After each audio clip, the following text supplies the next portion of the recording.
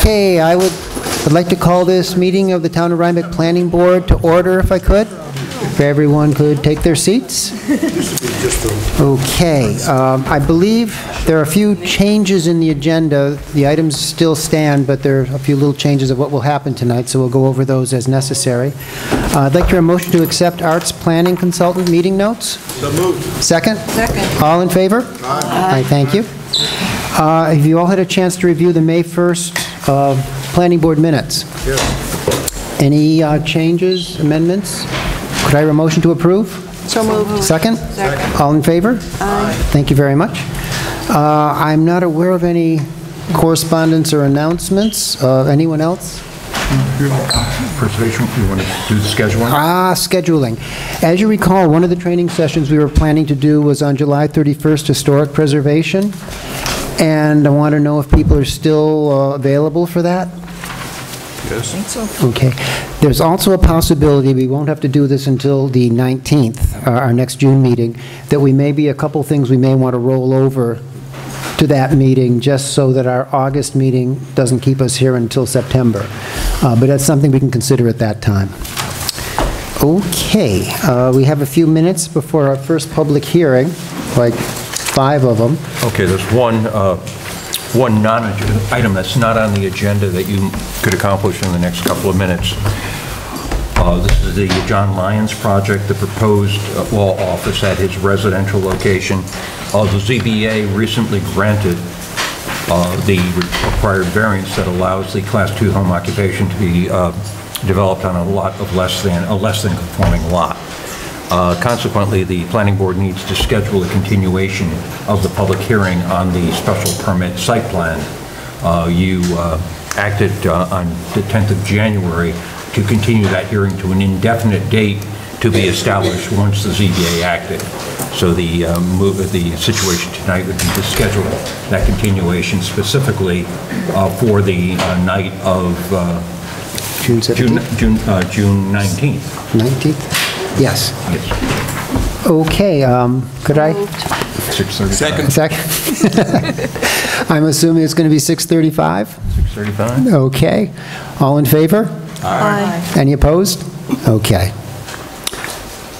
All right, now we have 4 minutes. That time's yours. We should have dragged out the discussion on that a little longer, I think. Yeah, there's nothing else that you can act on. No. Okay. Well,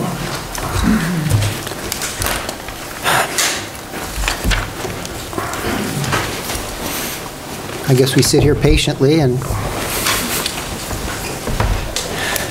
Would you like me to sing? Oh, would you, Woody? No, you wouldn't. No, I wouldn't. All right.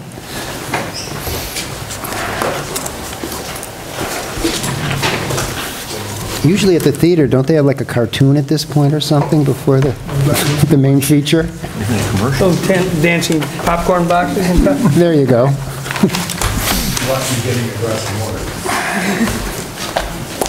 Should I do a running commentary?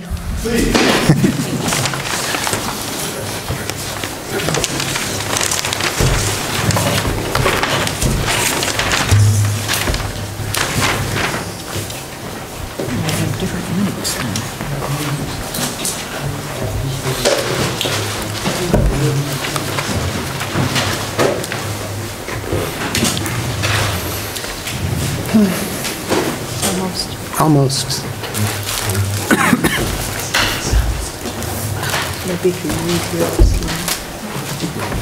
Yeah, the first one is, well, we can't do it now because we're going to have revisions and things like that. We'll knock it up and say something.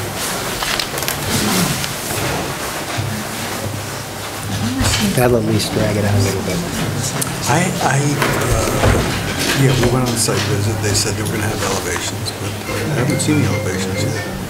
They said it's a very handsome, long building, all painted black. Would they like to share that with the rest of The us? combination of very handsome, barn painted black, and didn't know what to do with it. I look forward to it. So you can expect to see you up there and do trim. No way. I think I have to wait one more minute. Did there? I may go in live, but I'm not going to. Okay. All right, we're ready for our first public hearing, and it's Daryl and Deirdre Solon, Way Road Special Use Permit and Site Plan Approval, continuation from May 1st, 2017, of conduct of combined public hearing on applications for special use permit and site plan review and approval under Town Code Chapter 125 zoning in the matter of the proposed construction of a single-family dwelling and installation of related site improvements on an existing lot of record, being 3 acres, lot number 1, within the rural countryside RC5 and water resources overlay districts, and adjoining a certified agricultural district, as all set forth on documents submitted on behalf of the applicant by the project engineer on March 10th, 2017, being classified by the planning board as type 2 under seeker. Mark, feel free to take your time. Good evening. So this is does the board want to go through the entire application again, or the reason for the continuation was at the last meeting when I presented for site plan special permit. This is just a construction of a single-family residence on a previously approved lot. While the Solons were doing some clearing on the property, they were clearing some brush on the property and some dead trees. They actually disturbed some area that was within 100 feet in the adjacent area of the stream on the property. And so subsequently, I made application to this board for a wetlands disturbance permit. So those materials, I submitted those materials. Art, you're looking around for those materials. Yeah, I'm Gretchen. Wetlands permit application on Solon submitted? Yeah, last Monday, or I did it 3 weeks in advance of the 19th. That's the one I believe I put in everybody's folders.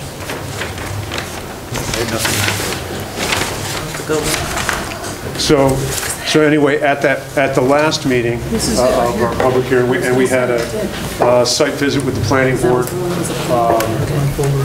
Went through the application for development of the single-family residence, and brought up the issue with the disturbance in the wetlands. So I then subsequently filed an application for wetlands disturbance, and then since then have also looked at other features on the site. I think Woody and Richard were out there, and so originally there was a previously approved sewage disposal system that was part of the original subdivision approval. That was in this location here. And what that did is that actually drove the elevation of the residence for that particular property. Did some additional soil testing and had the health department out there and found a much more suitable location right near the building, which allowed me to drop the building 3 feet in elevation at the site. So it really limits the amount of site disturbance, changes the entire nature of the development for the residents. And so in addition to the materials that I submitted for wetland disturbance, I also, there'll be an application that'll go to the Dutchess County Department of Health. Health Department's already been out and they witnessed the test holes, so there'll be an application that's going to the Health Department for review and approval of individual water supply and sewage disposal. Mark, where would the expansion area be for that? The expansion, it's actually, this is a rare septic system. This is a rare septic system in the town of Rhinebeck. It's actually, we found well-drained soils and it doesn't require any fill. So that the expansion area is going to be located. It's right where I have the absorption field. That's it. The 3 laterals there, Eric, and you'll see that there's 3 right below that. So that's the expansion area right there. Okay. I was able to fit everything in a very small location. It's a small residence. It's only a 2-bedroom residence, and it was all sand and gravel material. So it worked out really well for them. Continue the public hearing on the 19th and accept this on that day. We're just having a little private conversation here, just sorting everything out. Okay. Did we ever get elevations for this project? We did. We did, they were just, there was, it's essentially, it's a Morton building, is the residence, and I did submit, there were small sketches that were with the original application. I don't have Solon's file with me. It was on an 8.5 by 11.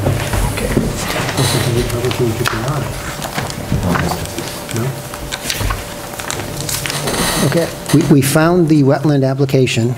Okay. And it's dated May 25th, is that? Yeah, so the goal was to submit it 3 weeks in advance of the 19th. Of the 19th, okay, and that has happened. Right, and so it was my understanding that this was just a continuation of the public hearing. Correct. Correct. And then to the 19th. Correct. You are correct. Okay. Correct. Actually, what you just said is basically the discussion we were having. Oh, that's floor plan, it's not elevation. The board, the application for wetlands permit is pretty self-explanatory. The board cannot accept This is the elevation. the application tonight based upon, a time bar. It wasn't submitted 2 weeks beforehand. Right. So the board can accept this application on the 19th, at which point in time the board will have also scheduled the continuation of this public hearing. And the board is empowered in that this wetlands permit application is integral to the rest of the plan. The board is empowered at that time, if it so chooses, to waive the conduct of an additional public hearing with respect to the wetlands permit application.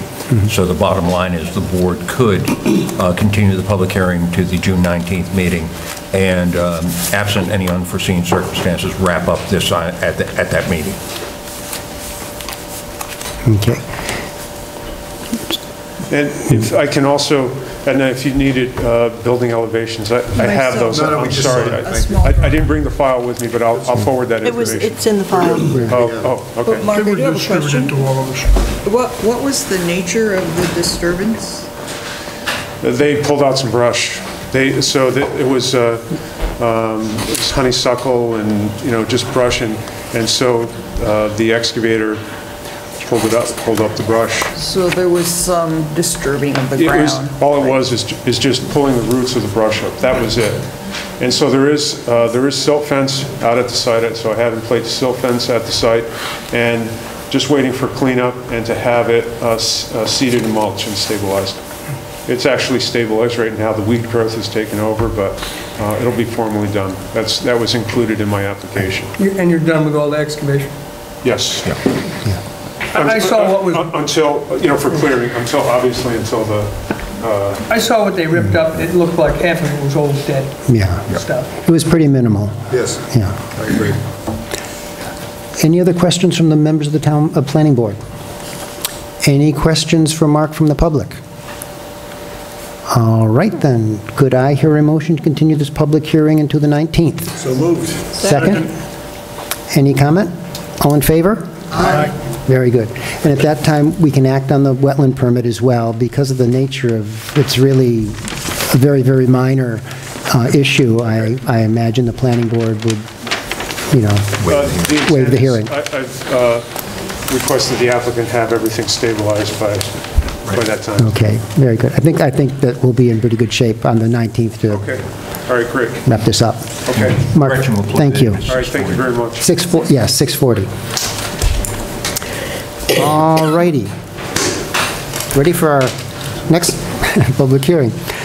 Catherine Hoskins Fisher, 595 South Mill Road, subdivision, plat approval, special use permit, and site plan approval. Conduct of combined public hearing on applications for subdivision plat approval under Town Code, Chapter 101, subdivision of land, and for special use permits and site plan review and approval under Town Code, Chapter 125, zoning, in the matter of a proposed lot line alteration between two lots, each remaining in excess of the minimum lot area requirement, and to the conversion and addition of an existing non-habitable, non-contributing structure into a three-bedroom dwelling and installation of related site improvements, including on-site well and SDS within the rural agricultural and Hudson River National Historic Landmarks districts and the town's LWRA, as subject of application for area variances pending before the ZBA, being classified as an unlisted action under seeker. Is there someone here to represent Ah, I am here dropping off just a couple of things. There should be an article. If not, let me know. This is an updated EAF. Now, should I submit the ones for zoning separately? Can I leave them? Okay. Yeah? Okay, thanks. They're not bound.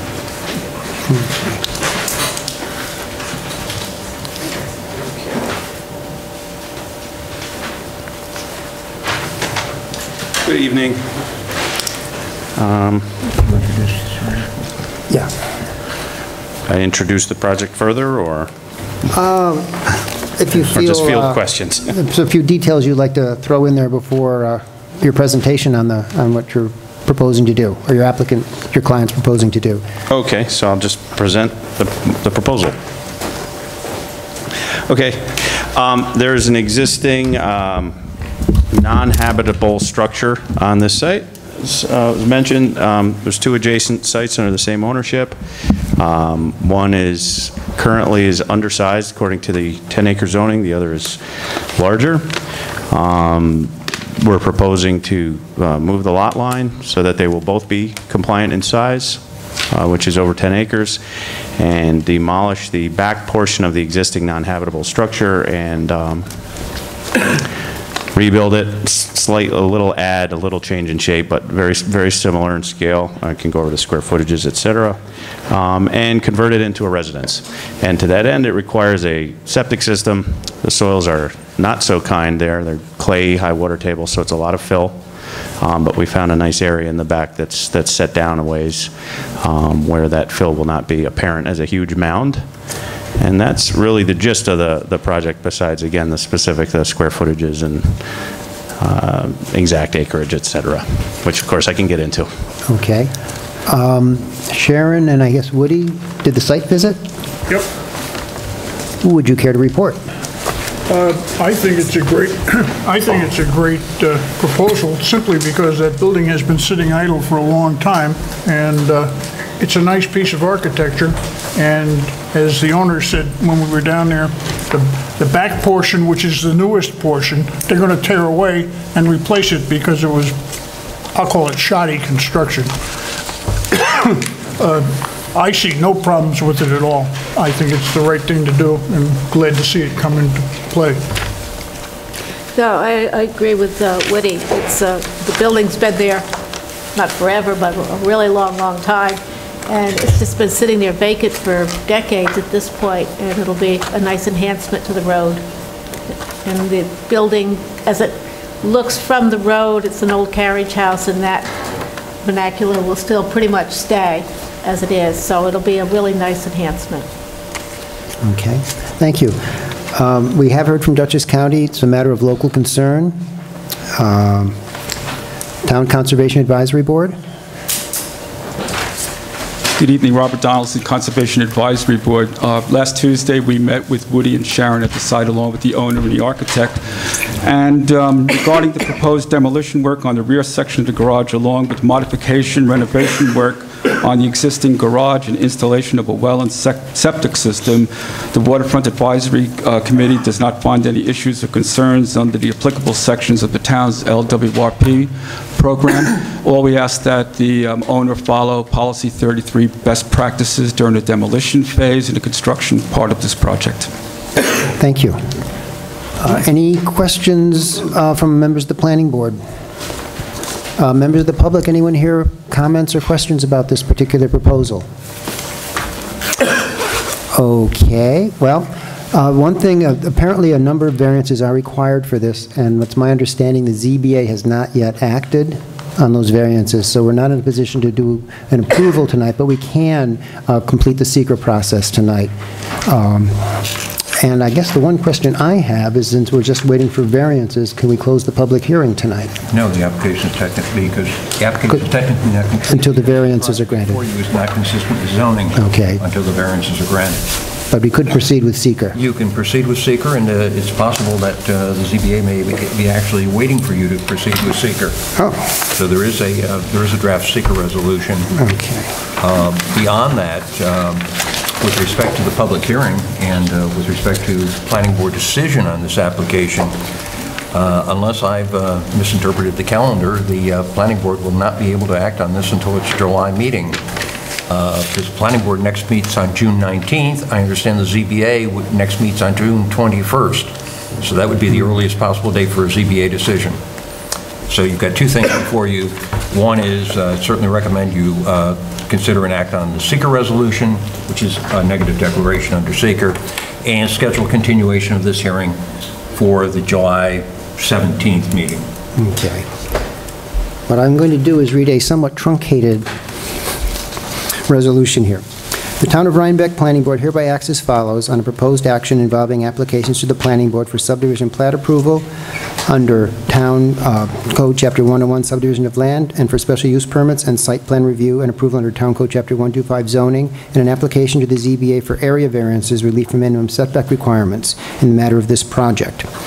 1, pursuant to the Planning Board's classification of the proposed action as an unlisted action under seeker, determines upon its review of the short EAF Part 1 and its own completion of the annexed short EAF Part 2, in consideration of both the criteria for determining significance set forth at Title 6, Part 617.7C NYCRR, and pertinent coastal policies set forth within the town's LWRP, that the proposed action as described above and involving no proposed development will cause no potential significant adverse impact on the environment, and thus issues a negative declaration, determination of non-significance under seeker, deeming an environmental impact statement not to be required and stating such will not be prepared. Please delete the words and involving no proposed development. The action is described above.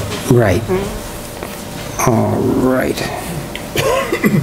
2, authorizes the chair to so execute the short EAF and directs the planning board clerk to distribute and file the executed determination of significance in the manner set forth within the seeker implementing regulations, Title 6, Part 617.12 NYCRR. Could I hear a motion to approve? So moved. Could I hear a second? Second. Any discussion? Nope. I will poll the board. Richard? Aye. Woody? Aye. Eric? Aye. Edna? Aye. Sharon? Aye. Melody? Aye. And I also vote aye. So that's done. All we're waiting for now are the variances. I would now like to have a motion to continue the public hearing to July 17th At 6:35. at 6:35. So moved. Second? Second. All in favor? Very good. So we'll see you on July 17th. Thank you very much. Okay. Next public hearing. Elise Long and David Webb, 19 Russell Avenue, special use permits and site plan approval. Conduct of combined public hearing on applications for special use permits and site plan review and approval under Town Code Chapter 125 zoning in the matter of 1, the proposed relocation, eliminating encroachment on adjacent Kopasensky parcel, and conversion with addition of an existing non-habitable contributing structure into a one-bedroom detached accessory dwelling unit with connection to existing water and SDS, and 2, the siting of a prefabricated 19-square-foot storage shed on .189-acre parcel within the Rhinecliff Hamlet, Rhinecliff Overlay, and Hudson River National Historic Landmarks districts, and the town's LWRA being classified as a Type 2 action under seeker. Okay. So, hello. We bought our property a couple of years ago, and we renovated. There's a house in front. This is our site plan. And there's a house in front that we renovated the last couple of years. And in the back, there's a small, I call it the dollhouse, a small structure that's falling down. It happens to be half on our neighbor, more than half on our neighbor's property. So we wanted to fix it up before it falls down and make it a usable structure. And so we're proposing to move the structure over to here, add a little path, line it up with our driveway so we have a bigger open yard. And there was some question, I think, from Edna or Eric about seeing it from the road and privacy. So we thought we would put a privacy hedge there, and anywhere else that if people feel they need more of that. There was a question I think you had about clearances from the borders, setbacks, and I queried and said there wasn't a problem with that. I think the other thing, there was a question I think we answered last time about the septic field. Septic field is here, and there are 2 tanks, so it is adequate for a 3-bedroom. We were told by the engineer who did the drawings, who consulted the guy who put that in about 30 years ago, we think. And the other part was we wanted to get a little storage shed, which is here. I forgot about that. Quick Okay. question. You said it was built more than halfway on your neighbor's property. What makes you think it's yours? Well, go ahead. I mean, all the assumptions were it's been used by the previous owner of our house for 50 or 60 years. Is it on the record of having been built by that owner, or? There was someone living there. It's an old, it's probably 120 years old. Eric, there are just a couple things we need to resolve before we get to that that issue, because I'm going to be asking you, and I believe Edna both did the site visit, in just a minute.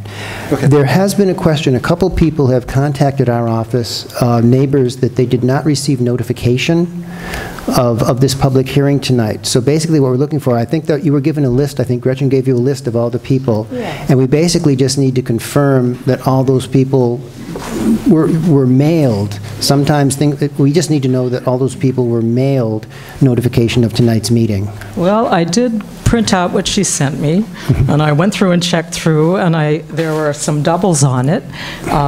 So if anybody didn't get it, I'm happy to do that, but I can show you who I sent it to. I think there were 50 names, and there were 9 repeats. Okay. So we sent 41 letters. It was about $300 of certified mail. So if people didn't get it, I don't know why. There was 41 mailed, Yeah. and there was 41 names on the list. Okay. Taking away the doubles. The doubles are usually if somebody owns one additional piece of property. And I did go through to double check. Okay. So here it is. 15 doubles, I think. 40 people? What is the rule? 41 people. 41 feet people. or something? 500 feet. 500 feet on this? 40 people to move a shed. And in Rhine Cliff, you can do that pretty quickly. And to put a little prefab shed so we can, it's all right, we'll do it. Okay. But I can give you that, Gretchen. How many people didn't get it? Apparently, I received information that 2 people said they didn't receive it, which they maybe didn't pick it up. I mean, any number of things could happen. All we can ask of the applicant is that they certify that the list they were given, they did indeed mail it to it. They can't control whether or not someone actually got it. Right, and I did ask, I said, sometimes like with grant applications, you can't send it to a P.O. box. So I did ask Gretchen, there's a lot of P.O. boxes here, and said, they'll pick it up. If they haven't picked it up, but they don't live here, I don't know what to do. And if anything gets returned, just send that to us. And I totally will, yeah. Okay. Next question is about the additional information. Yeah, I think that, Do we have a revised, is that revised? this is, I think, a revised site plan from the one we initially got with the application? We gave you the survey first with the indicated, and then just according to what you told us, I just went down the list, that you needed a stamped site plan from an architect or engineer. So the engineer did that after, and he revised it after we talked with you. So, Okay. So this revised plan is just being submitted this evening? yes. Okay. Well, I did. And it's seeing the light of the day? Right. Okay. This is the first time you've seen it in this form here. Okay. And it includes water line, sewer line connections, and the engineer stamp, and setbacks? And we understood there weren't any setbacks. No, Right, in Rhine Cliff. Proposed setbacks of the earlier improvements from property lines. Basically what you're proposing to do. Yes. So this is about 17 feet. 17 plus, so 20, let's say 20 feet from there. This is about 4 feet. And then this is actually, what's strange about this property, not strange, but makes it unique, is that when you look at the property, it looks like this, because that follows the natural curve of the land. And there's a shrubbery here that delineates that edge. There's a fence here, and then there's a drop-off here. So it feels like this is actually the property line. That's one reason it's kind of a skewed thing. It's actually a parallelogram, so that this goes off into this neighbor. This neighbor owns both sides, so this goes off into his, and this actually moves in here. Okay. Functionally, it's set up as a rectangle, but it's actually... It's kind of like that. Yeah, yeah. Okay. There's no water going to this new shed, right? Well, we are making it into like a third bedroom, so there will be water going to it. Bathroom. Yeah. Bedroom and bathroom. So what we asked for, Richard, was that the proposed water line serving the detached accessory residence, as well as the connection to the sanitary sewage system be shown. Right. We'll need that. So, okay, I think at this point, Eric and Edna, you did the site visit? Yes, we did. Would you care to report on your findings? Go ahead, Ed. Well, to start with, there were a number of questions. When we were there, I think there was still discussion going on about precisely where this structure was going to be moved. This is true. Now, I don't think I have an updated site plan that shows it at the left side of the property. All I have is the original one that we got. Yeah, that's why I was questioning whether it's a revised plan. So this was revised after you were there, and we just got it from David Ryder last week, came up and picked with, and then sent it to... It was sent via email to everybody, because I didn't have any paper copies at that time. So we need paper copies. Yeah. But it was sent email. No. I did not see that. No. It was sent today, wasn't it? Was it sent today? Wasn't today. Within last week when I got it. I know I have one. I know I forwarded it. Well, all right, so there was that issue. It needs to be 2 weeks before the meeting to be considered tonight. I'm just saying, as a rule, continuing application, any new submission, any modified submission has to be available 2 weeks before the public hearing. So this public hearing cannot be closed this evening on that basis. Okay, do you want me to continue? Yes. There had been some work done on this shed. Some of it was going to be changed. For example, upstairs, there was a solid wall put in on an outdoor area, and we were told that that wall was going to actually come down and be replaced with an open railing wall. So we asked that there be a complete list of whatever construction changes were going to take place, plus some photos of the structure as it now exists, so we could all understand what now exists and what changes were going to be made. And then the third issue is Eric, who is an engineer,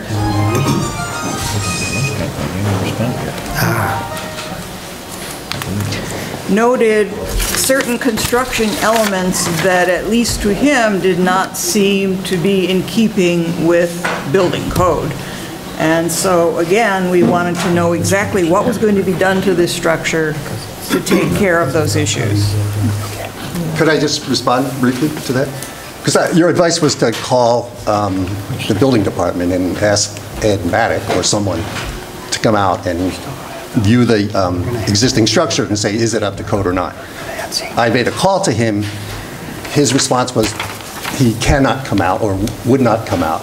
That in the process of submitting the building construction plans, we would specify, we would address those issues and specify exactly the things that were pointed out, and the architect would specify the issues with the support structures around the window and the doors, which were pointed out. And then that would be part of the permit approval process for the building construction plan. That's what Ed told me. Why is that our concern as opposed to the building department's? Well, because work had already been done, we were asked to look at a structure. You know, we looked at it, and it seemed, at least to Eric, that there were issues that were not in keeping with the building code, so we wanted to make sure that they were attended to by some means, and it sounds like they have been attended to. The building had been moved once because it was built more than halfway on the neighboring property, and it got moved, but still didn't get moved across the property line. So it had to be built, moved again, but meanwhile the construction that had gone on, it was put on a foundation that frankly I don't see how it could possibly be to code.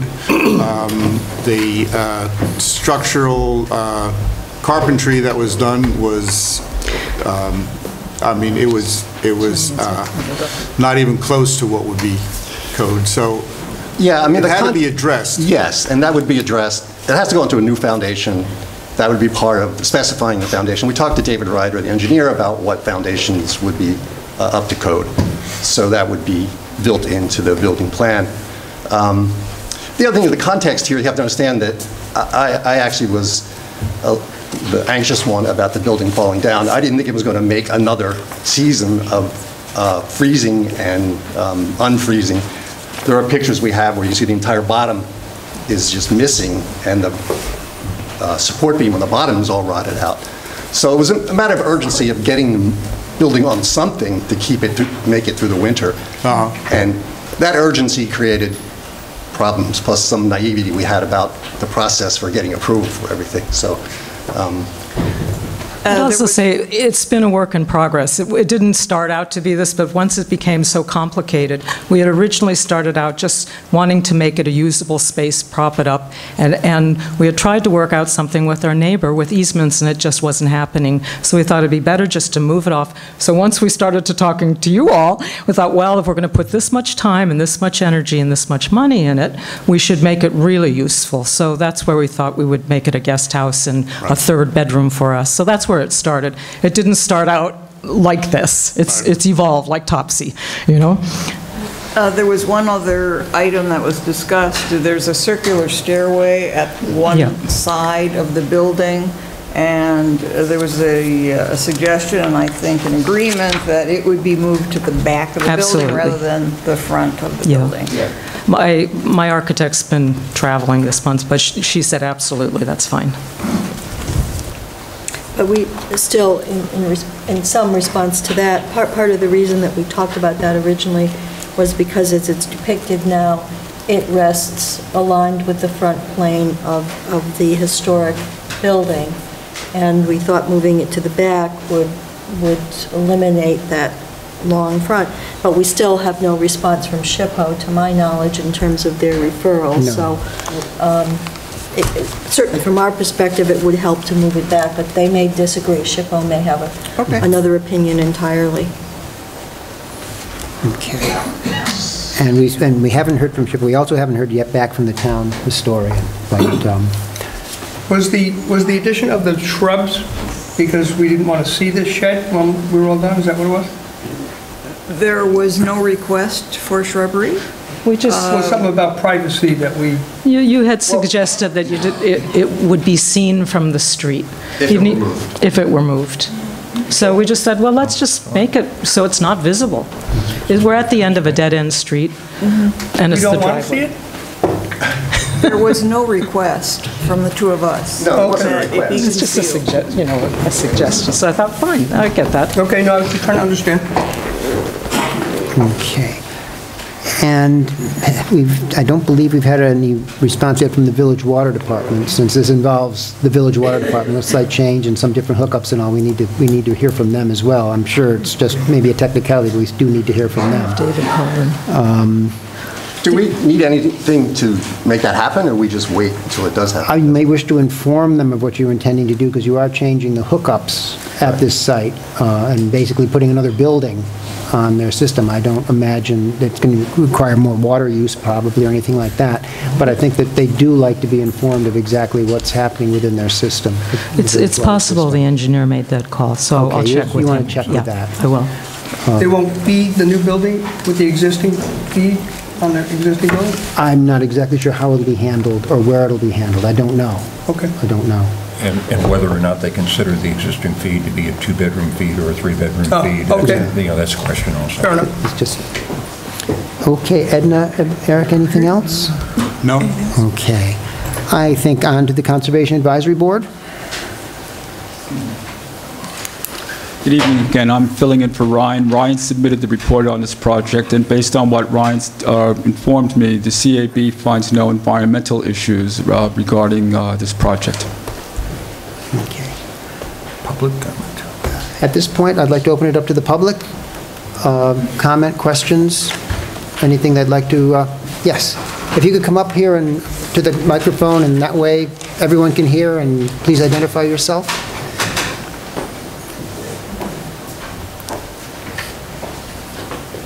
Hi, I'm Susan Mitchell. I live directly north of this property. There is a slight easement belonging to Alexis Lee between us, but I'm right in shot. So first of all, yes, this is the new plan I received today, which makes me concerned of a lot of things not having been looked at. I kind of amazed that this dilapidated shed would actually now be considered to be moved to this new foundation. Isn't this a new accessory dwelling?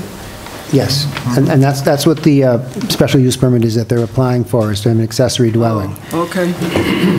So, and we've already talked about it being in the Rhinecliff Overlay Zone, local waterfront revitalization area, and town's National Historic District, all of which require extra scrutiny. So when you get a brand new plan, you worry about the scrutiny. I actually got some notes from a professional in this area, which a couple of things have been mentioned, but not all of them. Can you speak into the microphone? Not all of them have been mentioned, these notes from a legal professional.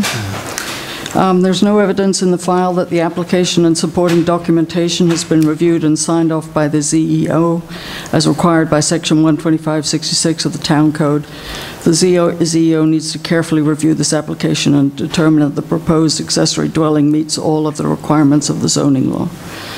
The file indicates that this action was determined to be exempt from environmental review as a Type 2 action under the State Environmental Quality Review Act. However, the project does not fall within any... This action requires environmental review either as an unlisted or Type 1 action.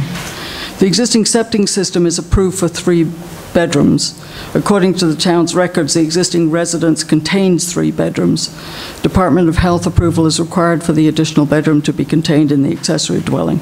Given the existing residential sewage problems in Rhinecliff, the proposed septic plan should be subject to heightened scrutiny. This proposed accessory dwelling must meet the criteria for accessory dwelling set forth in Section 12565 of the zoning law. The intent of these regulations is to ensure that the proposed accessory dwelling will not have an adverse effect on adjacent lands, immediate neighborhood, and the character of the community. It must meet all the general standards and criteria set forth in the zoning law and additional criteria set forth in Section 12569 of the zoning law for Rhinecliff Overlay. The burden is on the applicant to demonstrate that the proposed accessory dwelling meets all these criteria. And the map showing the shed being moved to a new, I already noted this, location was just filed today. Public has not had opportunity to review. Nor has the board. Yeah. I did send to Gretchen and something planning at pictures of the shed in the last few days where there is already work happening. I don't know what work that is, but from my point of view, there have been sort of woods and planks and things falling down and tarps going up for quite a period of time, which may be related to what was discussed earlier.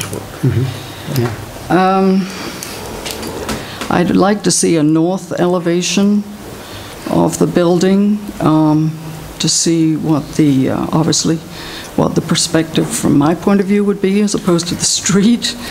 And there's also a roof deck proposed, 10 by 10. So I'm not sure where that stands in this new plan. I assume it's where the building narrows a little bit to the west, but I'm not sure. So really, certainly I think we've heard this already, but this public hearing has to be continued. Matters are not clear yet. And, oh, hi. Oh, hi, neighbor. I don't know you. The public hearing will be continued because the planning board just received this as well and has not had a chance to go over the new plan either. So it will definitely, we will be continuing this public hearing. Yeah, there was a lot of legal stuff that I didn't understand, obviously, but the issue of whether there's been any action on the building happening, it's not true. Nothing has been done since November, and certainly since you've been out there. I did cover the existing work that you saw with blue tarp because the wood is untreated and unpainted, and then it was a lot of rain. That's the only action that's been taken on the buildings. Can you clarify whether this is a third bedroom or if there's already a three-bedroom residence? No, this was part of the... Go ahead. You know, last meeting, we went through all of this. We did call the health department. We talked to 2 different engineers. We talked to the guy at the health department about this. We were advised by the health department, and it was run by the head of the health department, that this is a 3-bedroom dwelling, and one of the spaces in our architect who designed our front house, there's one big space that we've used as the art room and the dance room. So we said, well, great, we have 2 bedrooms, one decent size and one little tiny one in the house, could be an office, and that this would make it usable for our 3rd bedroom. So we addressed that. We addressed the septic system issue. We addressed almost everything that you brought up, and I wish you were, if you were upset, you came in and introduced yourself and asked us. You know, well, it's just, you know, we're new to the neighborhood. That's not very welcoming. This is why we have public hearings, so people can come forward. They can actually hear the presentation, hear the different explanations from people who have made site visits and things like that, so they have a better handle on exactly what's happening and what their concerns might be. It's just to give everyone a fair chance to speak up and to be heard. Okay.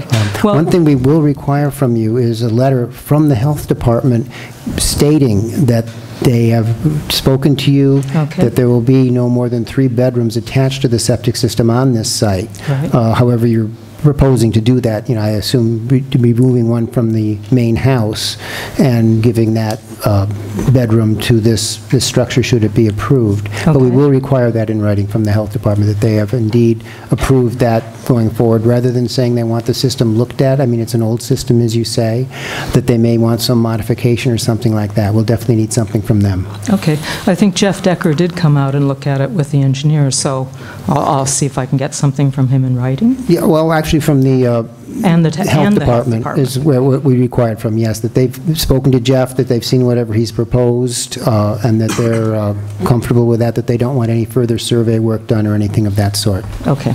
And that the health department, they need to indicate that the health department is comfortable with whatever, I'll call it, legal arrangement has been made to guarantee that, in fact, there will never be more than 2 bedrooms in the main structure and the one in the accessory. Isn't that more of a zoning enforcement issue? Why is it the health department? It's a health department issue because of their design of the system, but apparently as a 3-bedroom system. So they need to warrant that the system continues at all point in time to be a 3-bedroom system. But I think in response to what Richard's saying, I think he's right. One of the conditions of approval would be that the system remains a 3-bedroom system, however the configuration is made. You're going to approve it Correct. based on an engineer's design and Ron, the CEO's approval of that design. The enforcement lies with Ron. The situation to this point, though, the representation is that the health department is not going to review any aspect of design. They're simply going to accept the existing system's ability to serve the accessory apartment, provided that the 3rd bedroom is given up in the principal structure. And we're asking them to state... It's not the normal process. Right. And we're asking the health department to state that indeed they're not going to do further review. I mean, we want to know that in writing, that they're not going to do further review. Okay. Okay. Other questions, comments from the public? Yes, Richard.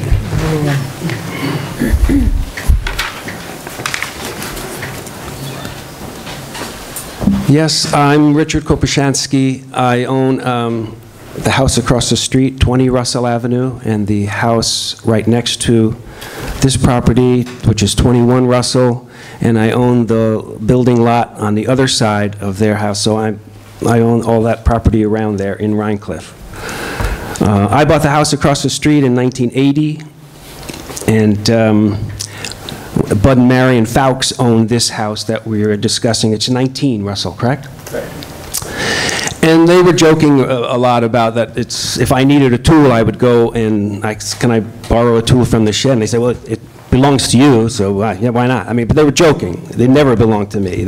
Only because of the way the lots are divided in Rhinecliff. you know, it's obvious it's theirs. There's no doubt about that. So when they asked me, when they first came, they said they wanted to work on the shed and you know, rehabilitate it and fix it up. And I said, fine, it's no problem. I mean, you know, on one side it's divided with forsythia bushes, and on the other side it's divided by a little drop-off. So, you know, I thought those are good enough borders for me. I mean, I don't need a big fence or anything. So, you know, I just said, sure. But they wanted to do a little bit more, I think, and the original sketches, I was giving them 18 feet on one side, and they were giving me 17 feet on the other side, and that was probably just a mistake in the drawings, I'm sure. That was not intentional. You know, I got there, and because I was working with John Marvin, and we were talking about this easement, that I was going to give them 18 feet on one side, and they were going to give me the other 18 feet on the other side, and it was fine. So we were working on it. But then I was told by Ms. Long that they decided to move the building so we wouldn't have to go through these easements.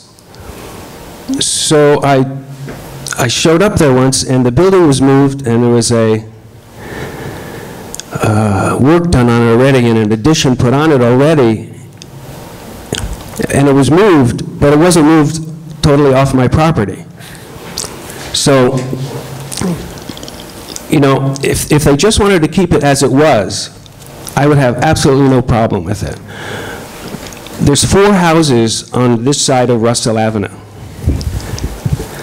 It's, I just don't believe that another living unit on that small lot would be right for the neighborhood and for that property.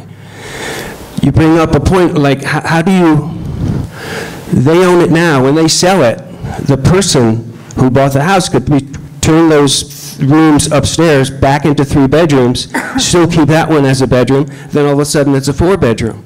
I just built a house in Rhinecliff 2 years ago, and what the health department made me go through on 1.4 acres for a 2-bedroom house, it's absurd. It was crazy, and to think that this can happen on whatever size lot that is does not make any sense to me. I've always been a great neighbor. If you want to fix it up, fix it up. I don't care that it's on my property. I know it's yours. But then this whole living thing, it really affects the neighborhood. And, you know, so right now it's right up against my property. And the way they moved it, it just looks pretty shabby back there right now. And I know now you're going to move it to the other side. And so, which is going to border, if I decide to build another property there, I'd go through all the right things, by the way. So I don't know what to do about this. I don't know how you're going to figure this out. I don't know if there was a building permit given in the first place to put the addition on already. Was there? Not to my knowledge. Or a legal permission to move the building? No. Not to my knowledge. So I guess so. The public hearing is going to continue. Oh yes. Okay. I have a few things to say. Yeah. Okay. Okay. This is my neighbor. He owns all the property around us. We went to him for 2 years and asked if we could do this. And he did say, yeah, do anything. And I said, well, what happens to you if you die? What if you decide to sell? It affects us too. It's not just a one-way street. I asked you, are you planning to build next door to us? And you said, you don't have any plans. So it can't just go one way, even though we're new. And so we waited, you said I said, oh, how about if I hire a lawyer, which we did, Kevin Wade, to draw up papers to do an easement because, well, it's gone. There's 2 pizza slices that are basically equal. We're not selling land. There's nothing being sold. It was just for use of the property so we wouldn't have to move it. I sent him, I don't know how many emails for 2 years asking him to, he says, well, I have to show it to my lawyer, and it goes on and on and on. I said, well, we want to work on this, you know, we want to use this space. 2 years, even more maybe. Finally I said, let's just make this easy and move it off if we can. So we weren't planning to do this whole big thing, but now we are, because just as you said, it's a big deal. We had no idea. We're naive. Sorry about that. But, you know, what's fair is fair. We did pay for that property. We did come to you. We have tried to talk to you. We have emailed you over and over. What you said to David is, you're just going to have wild parties there. I take insult by that. You know, you don't know us. So anyway, that's my response. Our attorney said, you're not selling anything. Why doesn't, we paid for the lawyer. We said we'd pay for his lawyer to look at it. He never showed it to his lawyer. Well, I think at this point, what we have to deal with is what's before us right now, which is the land as it's owned by your neighbors and by you, what you have there. The fact that work has proceeded on this, and somewhat significant work has proceeded without a building permit, which in and of itself is something that would be considered a violation. We definitely need to look into this whole situation. We need something from the health department, obviously. Of course. What they're saying. They may well, given I know what they put Richard through and what they put most of Rhinecliff through for new construction. Right. And they may well wish to take a look at this, and if they don't wish to, that's fine, but we need that documented from the health department that indeed they're going to do that. We also, since this is a new plan that just came in today, no one on the planning board has had a chance to look at it, and we need to be able to go over that. All right. Among the things that we also need to see, I don't know, I haven't seen it yet myself, so I don't know. I know Richard was looking closer. He may have seen whether or not the connections for water and sewer for where this is ultimately going to be situated, the shed, if they're on that plan, if the final location of where this shed is going to be is on that plan. Quite frankly, if it continues to be on part of Richard's property, then under our law, Richard has to be a co-applicant on this special use permit and site plan, because we cannot give site plan approval or special use approval for someone on someone's property if they're not part of that application process, or if you don't have an easement from them permitting you to represent them and presenting to use that property.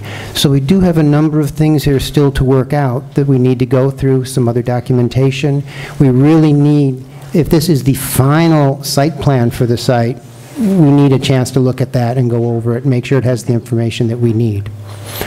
Michael, there's also, I'm just looking at my notes, I believe the matter of secret classification was addressed earlier today, because I did have a conversation with an attorney about this project, and I assume it was the attorney who was referred to by the neighbor. If in fact there is no ZEO determination in the file, written determination as to the appropriateness or the permissibility of the use needs to be in the file. I know that Ron is aware of the project, and I believe he authorized this to be included on the agenda. As you pointed out, the plan has just been submitted today, the revised plan. That needs to be examined as to its sufficiency. I know I saw it being primarily, at least from this distance, a site plan. I guess it has a PE stamp on it. I don't know whether the exterior architectural plans have yet been stamped by an architect, which is a requirement. Obviously, there are some additional referral responses that have yet to be received. Does it have to be re-referred if the site plan has changed? If the building plan has changed, and of course the health department consideration comes into play. That all raises the issue of whether this public hearing should be continued to the 19th of June, or does it need to be continued to a later date? I think part of that depends upon the ability to get the information that we require from the health department, things of that sort. If this is indeed the final plan, or are there issues or are there matters that aren't on this plan that need to be on it? And actually, that is not the final plan, because it was stated that the circular staircase location is going to be modified as previously discussed. Now, I don't know if that, obviously it shows on the site plan, it should show on the architectural plans also. Yeah. So technically that is not the final plan. It may be close to it. Okay. I think it would be very difficult to turn all that around in I think so 2 also. weeks.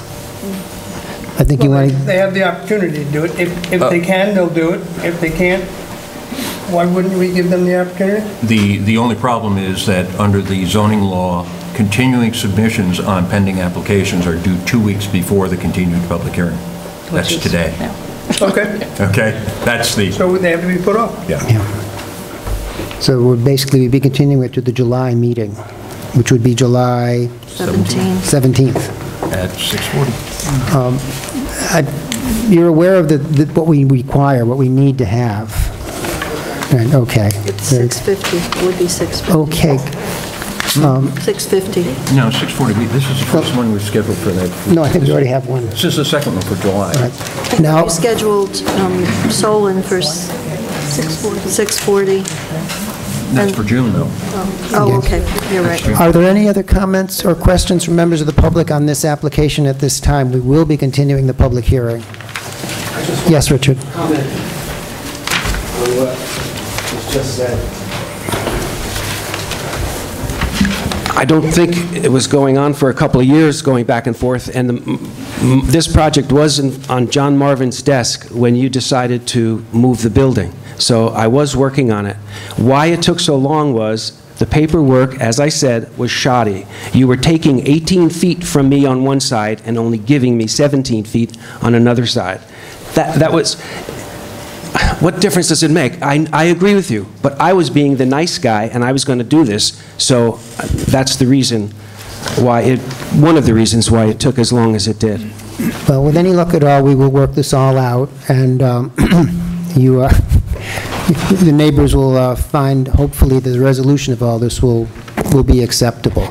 But as I say, we are continuing the public hearing, so we will have further information. Some of the things that we don't have now, we will have, and we will be looking at.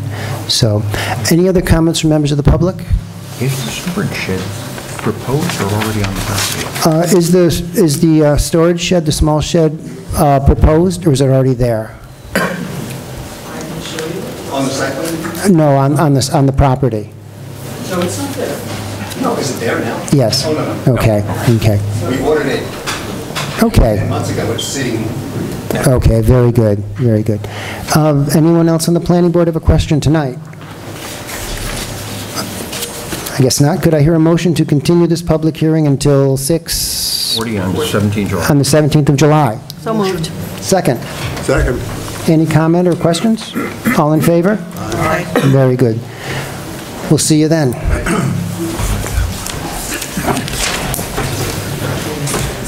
All right. Our next public hearing, Colleen Mooney, Mark Sutton, and the Village of Rhinebeck, 3 and 76 Slate Dock Road subdivision plat. Excuse me. Conduct a public hearing on application for subdivision plat approval under Town Code, Chapter 101, subdivision of land, in the matter of a proposed .033 acre lot line alteration between two parcels, one owned by Mooney and Sutton, located in the town's RM1 district, and 10.7 acre lands of the Village of Rhinebeck, located in the village's LC district, to both eliminate encroachment of residential deck as unknowingly constructed onto village property, and provide a minimum 2-foot setback as authorized by the ZBA in 2003, being classified as an unlisted action under seeker. Mark. Good evening. Mark Rominsky representing Mark Sutton and Colleen Mooney. This is a lot line alteration in the town of Rhinebeck. It's located on Slate Dock Road near its intersection with Route 308, Rhinecliff Road. As mentioned in the description of this action, it's simply it's a minor lot line alteration that's going to clean up an encroachment from a Sutton Mooney parcel onto a parcel owned by the Village of Rhinebeck. It's actually the location of the Village of Rhinebeck water treatment facility. And so the way that this developed, in 2003, an application was made to the town of Rhinebeck ZBA for construction of a deck on the Sutton Mooney residence. And so in doing that, and that was based on certain boundary information. And so in doing that application, ZBA granted that variance for construction of a deck, and in that variance it stated that I guess it would be the north side of the deck could be 2 feet, would be 2 feet south of the common boundary line between Sutton Mooney and the village of Rhinebeck. Sutton Mooney went to sell the property. A field survey was performed by Robert Campbell at that time, and it was found that in fact that deck was actually constructed on the property of the village of Rhinebeck. It's on the water treatment plant parcel. So after discussions with the village of Rhinebeck, and the village of Rhinebeck is also an applicant in this action, so it's Sutton Mooney and the village of Rhinebeck. They came to an agreement to purchase a small triangular piece of land, which is 0.033 acres of land, which it basically now conforms with the area variance that was granted for this particular deck back in 2003. So the new parcel configuration shows a line parallel to the deck that was constructed. So this is field constructed, or field located as constructed, and it's now offset 2 feet from that line. And so that was what was used. That was the criteria that was used in order to determine the parcel configuration. So this small parcel will now be added to what's been defined on this subdivision plat as lot number 1, and then lot number 2, the village of Rhinebeck, will have the balance of that, of the remaining lands per their parcel.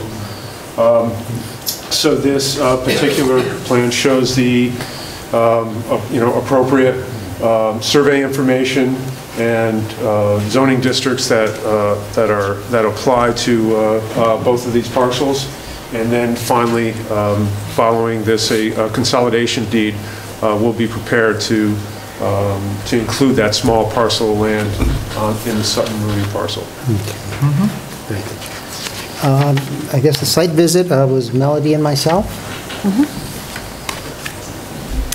It makes perfect sense. It's just cleaning up, a simple error that was made, and we didn't see any issues in the field at all. And it's a really nice deck. It's quite beautiful. Beautiful deck. Beautifully done. Very nice indeed. Be ashamed to have the village using it. I don't think we want to plant that idea in their head. I think they'd like to. Picnics on the deck. Oh, yeah. Lord. Or maybe move the village offices there. I don't know. But no, it's actually it makes perfectly good sense, obviously, and it's a lovely spot, and it's very well. The whole thing is very well conceived, so it's a nice spot. Okay, Town Conservation Advisory Board.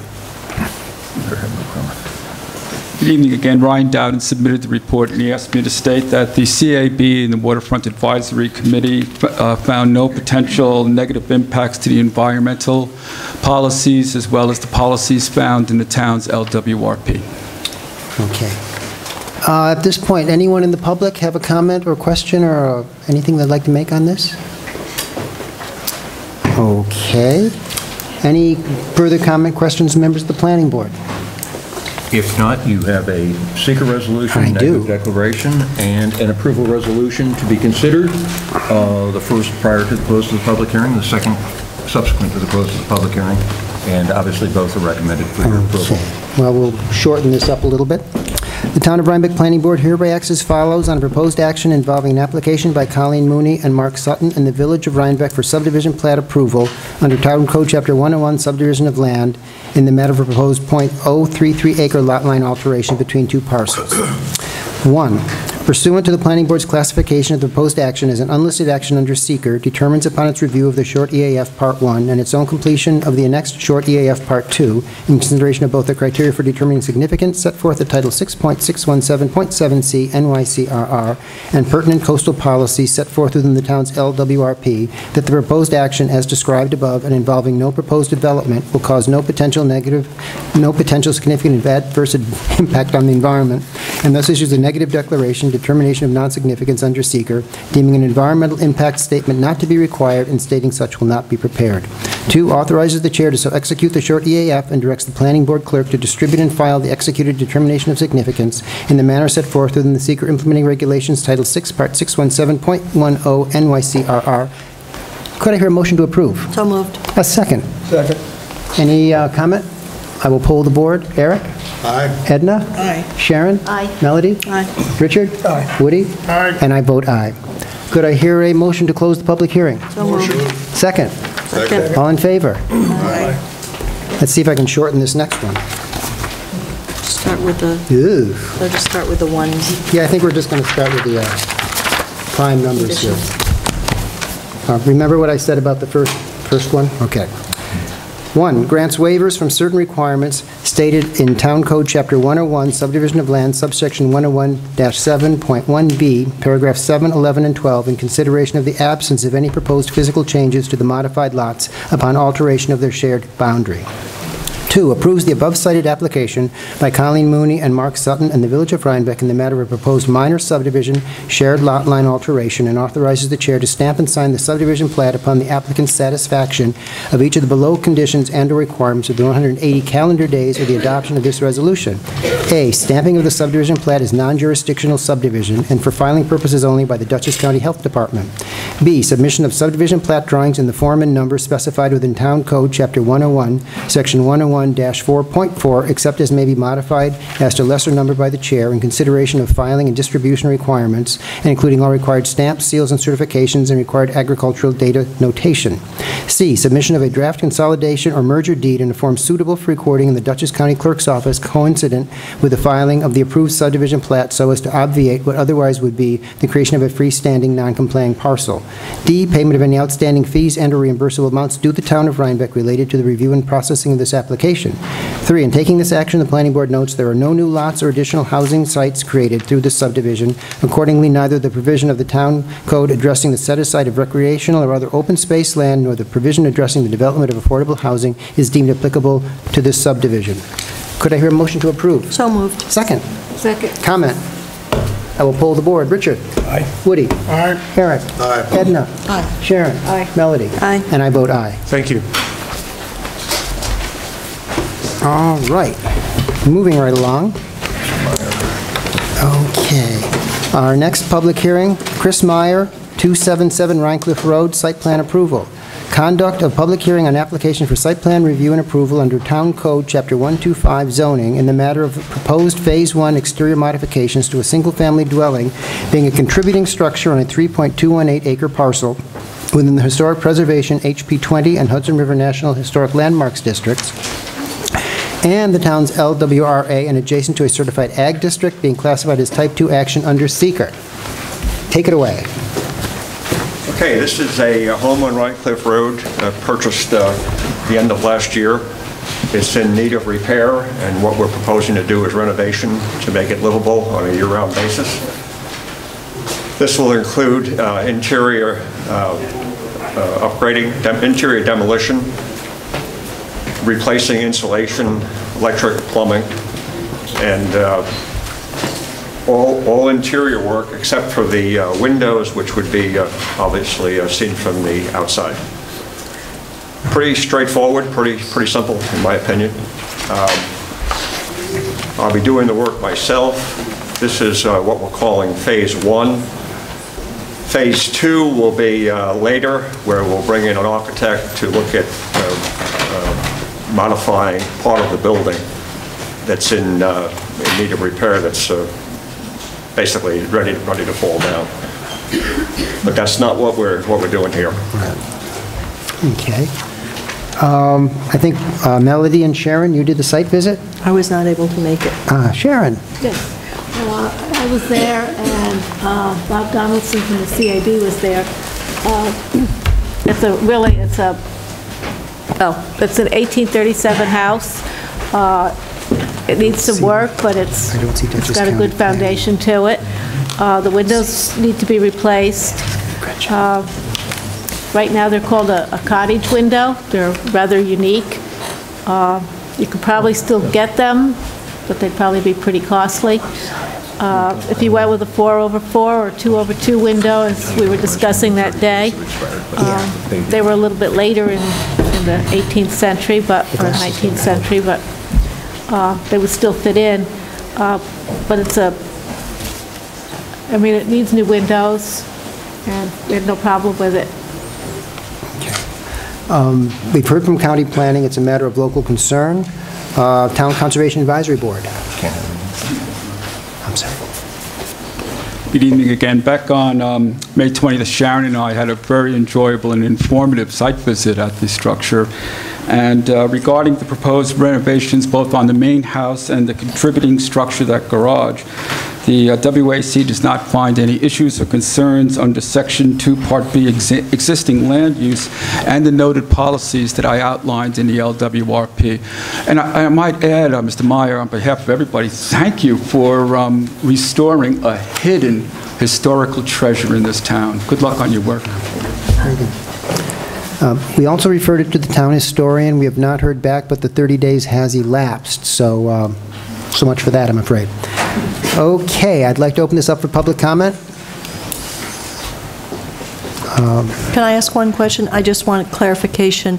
The window opening size is not being changed, is that correct?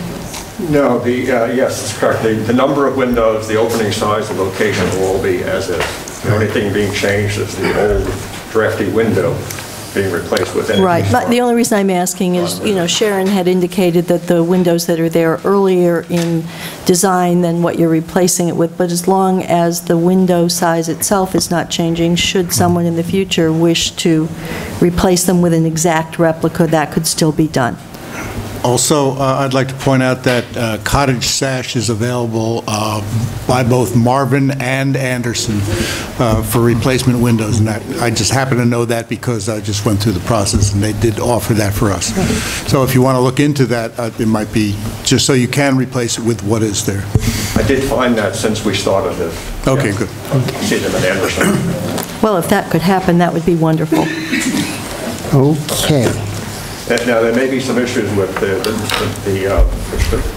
safety code. The cottage sash windows don't open Got all it. the way. Yeah, no, I was just clarifying that, if there's an option in the future that once the window size is changed, that option kind of goes away, but you're not changing the window size itself. So it's a non-issue for me. One thing, too, with the cottage windows, when I was researching it, was that they also come in a casement design rather than the raise up like this currently in the house. So if you could get a casement in the same size, too, that would be good, too. That to me distracts from the original intent of the window. So I would be reluctant to do that. Yeah, me too. You definitely have your work cut out for you. It's a beautiful old house. It's gorgeous. Nothing from the public? All right, it's a type 2 action, so seeker is complete. Could I hear a motion to close the public hearing? So moved. Second? All in favor? Aye. Very good. Well, okay. Once again, the Town of Rhinebeck Planning Board here acts as follows on the application by Chris Meyer for site plan review and approval under Town Code, Chapter 125, zoning, Section 12573.b, in the matter of a proposed Phase 1 exterior modifications to a single-family dwelling being a contributing structure on a 3.218-acre parcel located at 277 Rhinecliff Road within the Historic Preservation HB 20 and Hudson River National Historic Landmarks District and the town's LWRA and adjacent to a certified ag district. 1, reaffirms its prior classification under seeker of the proposed action as a Type 2 action for which further environmental review is precluded. 2, in consideration of the extent of the Phase 1 exterior modifications being limited to the installation of replacement windows of dimension and appearance like those existing on this historic dwelling, waives the submission of any additional information that might be construed to be required upon strict application of the site plan submission requirements set forth in Town Code Chapter 125, Section 125-7. 3, authorizes the chair to note the planning board's approval of the replacement windows on a copy of the submitted catalog cuts and to transmit a copy of the approved catalog cuts as noted, so noted, to the applicant, the zoning enforcement officer, and the building inspector. 4, prior to acting as authorized above, the chair shall confirm that there are no outstanding fees and or reimbursable amounts due the town of Rhinebeck related to the review and processing of this application. Could I hear a motion to approve? So moved. And a second? Second. Any questions, comments? I will poll the board. Richard? Aye. Woody? Aye. Eric? Aye. Edna? Aye. Sharon? Aye. Melody? Aye. And I will vote aye. And as a handy parting gift for you, Plans, you're just putting the sun together. Right, catalog cuts.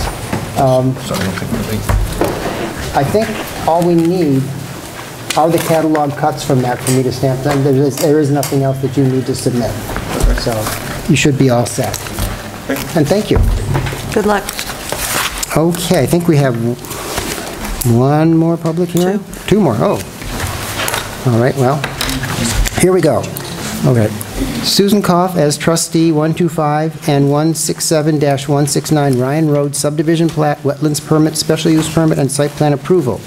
Conduct of combined public hearing on application for subdivision plat approval under Town Code Chapter 101, subdivision of land, application for wetlands permit under Town Code Chapter 120, wetlands, and applications for special use permit and amendment of approved site plan under Town Code Chapter 125 zoning in the matter of 1, a .562 acre lot line alteration between Lot 1 and Lot 3A, each remaining in excess of the historic preservation HB 20 district minimum lot area, and 2, the installation of an underground electrical line from Ryan Road to a transformer serving the single-family dwelling under construction on Lot 3A, and relocation of the generator site depicted on the related approved site plan being classified as an unlisted action under seeker. George. Thank you. George Rodenhausen Shaw for Susan Koff, the trustee owner. So the first part of the application is for this lot line adjustment, which is on Ryan Road, close to the intersection with River Road. It's in this points north this way, so this is in the southeast corner of what is Lot 3A under an old 2009 approved subdivision. The lot line adjustment is for about half an acre, a triangle at the end of what is the old rail bed of the Astor Railroad that came in through the property here. Ms. Koff would like to sell this property, which is one property, Lot 1, same owner on both properties. And she wants to make sure that when she does so, this entrance to the rail bed is not lost to the other owner and cut off. So the purpose of the adjustment is simply to bring that lot line on the other side of the rail bed. So both lots are conforming lots, 22 acres, 21 acres. The transfer will not affect either one, make it non-conforming. Both the same owner, and that's all there is to it. The second part of the application, or second, third, fourth part of the application is a little more elaborate, but it is to amend the site plan that was approved last year. Last year for construction of the house. This lot, this is where we just looked at the lot line adjustment right here. But on this lot, there was an approved, what we call a building area, which is a disturbance area on this old Lot 3A, in which the house is being built. The issue was bringing power from Ryan Road, which is where the Central Hudson line is. Central Hudson brought the line across the road to a pole at this corner, and then would have run the power all along Ryan Road to the driveway up into the house.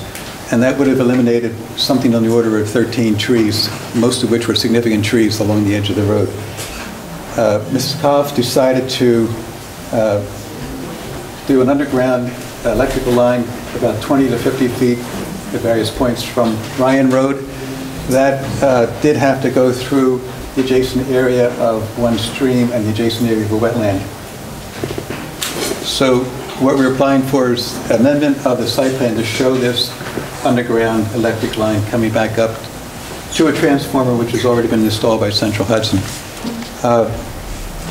It was installed mistakenly, not realizing the site plan is required for this part of it. It was approved by Central Hudson. It has been installed, it's been inspected by Central Hudson. They've actually energized the line up to the transformer. They've also installed a meter pan at that point, which is simply a 4-foot post with a meter on it. And the house is now energized. I was mistaken when I did the site visit. I thought it hadn't been, but it has been energized. So at this point, it's in, but we're applying to correct the oversight of not getting site plan approval. Also applying for the special permit for going through the wetland adjacent area and the overlay area for the stream within the 100-foot buffer. There are two, I think, minor points on this that I need to clarify. This is the plan that was submitted for the public hearing.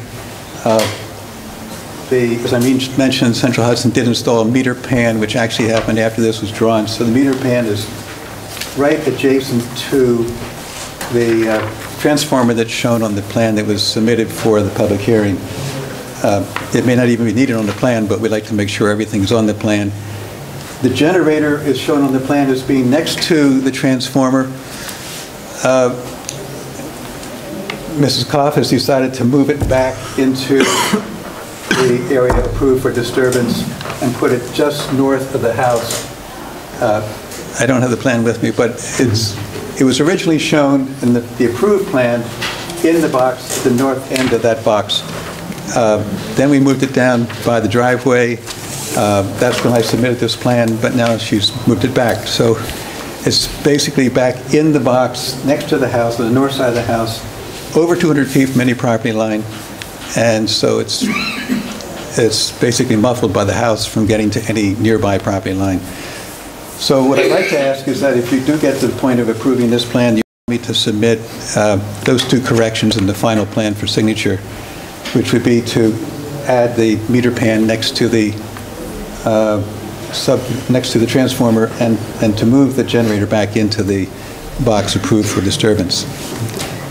That's it. Thank you, George. Melody and I did the site visit. Go ahead. Go ahead? Okay. We looked it over. Basically, the lot line alteration just makes sense because that permits an existing hardened surface to be used for access to the back of the property, the old railroad bed, without any further disturbance to the property in any way, shape, or form. There's no intention of doing any further development along either side of the railroad bed. It's just to ensure that it remains available to the owner of the property Mrs. Koff is building her house on.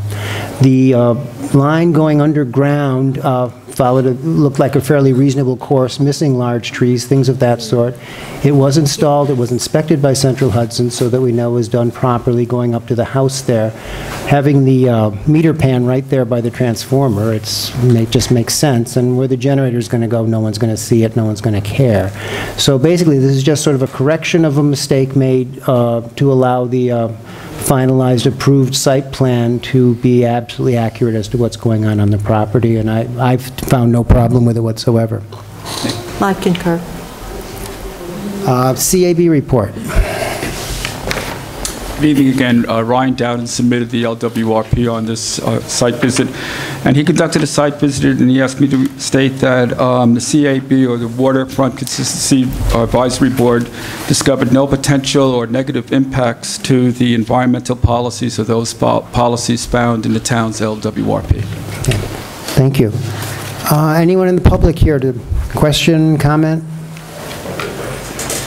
Not seeing any hands raised. Any other questions from members of the planning board? Art, you look pensive. You have a draft seeker resolution. I do. Which I recommend to you for your adoption. It should be adopted prior to the close of the public hearing. And should you move on the seeker resolution, you then have a draft approval resolution. When you get to the draft approval resolution, if you do this evening, I will have a slight modification to numbered paragraph 4 to reflect the comments by Mr. Rodenhausen this evening regarding the electric pan and whatever. Don't you think out of a merciful thing for everyone here, I shouldn't read all 4 pages of that resolution? Frankly, I don't think you need to read much of it. Okay. Anyway, we'll start with the seeker resolution and see how this goes. The Town of Rhinebeck Planning Board hereby acts as follows on proposed action involving applications by Susan Koff as trustee for subdivision plat approval under Town Code Chapter 101, subdivision of land, wetland permit under Town Code Chapter 120, wetlands, and special use permit and amendment of approved site plan under Town Code Chapter 125, zoning, in the matter of a .562 acre lot line alteration between Lot 1 and Lot 3A, each remaining in excess of the historic preservation HB 20 district minimum lot area, and 2, the installation of underground electrical line from Ryan Road to a transformer serving the single-family dwelling under construction on Lot 3A and relocation of the generator site depicted on the related approved site plan, being earlier classified by the Planning Board as an unlisted action or seeker. All is depicted and or otherwise described in applications, supporting documents, including transmittal letter from George Rodenhausen. All righty. pursuant to the Planning Board's classification of the proposed action as an unlisted action under seeker, determines upon its review of full EAF Part 1 and its own completion of the next full EAF Part 2, in consideration of criteria for determining significance, all set forth in Title 6.617.7C NYCRR and pertinent coastal policies set forth within the town's LWRP, including those concerning historic, scenic, and agricultural resources, that the proposed action is described above and involving no proposed... Delete. As described above, will cause no potential significant adverse impact on the environment, and thus issues a negative declaration, determination of non-significance under seeker, deeming an environmental impact statement not to be required and stating that such will not be prepared. 2, authorizes the chair to so execute the full EAF and directs the planning board clerk to distribute and file the executed determination of significance in the manner set forth within seeker implementing regulations Title 6.617.12 NYCRR. Could I hear a motion to approve? So moved. Ooh, second. Any comment? I will poll the board. Richard? Aye. Woody? Aye. Eric? Aye. Edna? Aye. Sharon? Aye. Melody? And I also vote aye. Could I hear a motion to close the public hearing? So moved. Second? Second. All in favor? Aye. Very good. Okay. Could I have a motion for the vice chair to read this 4 pages? Hearing none.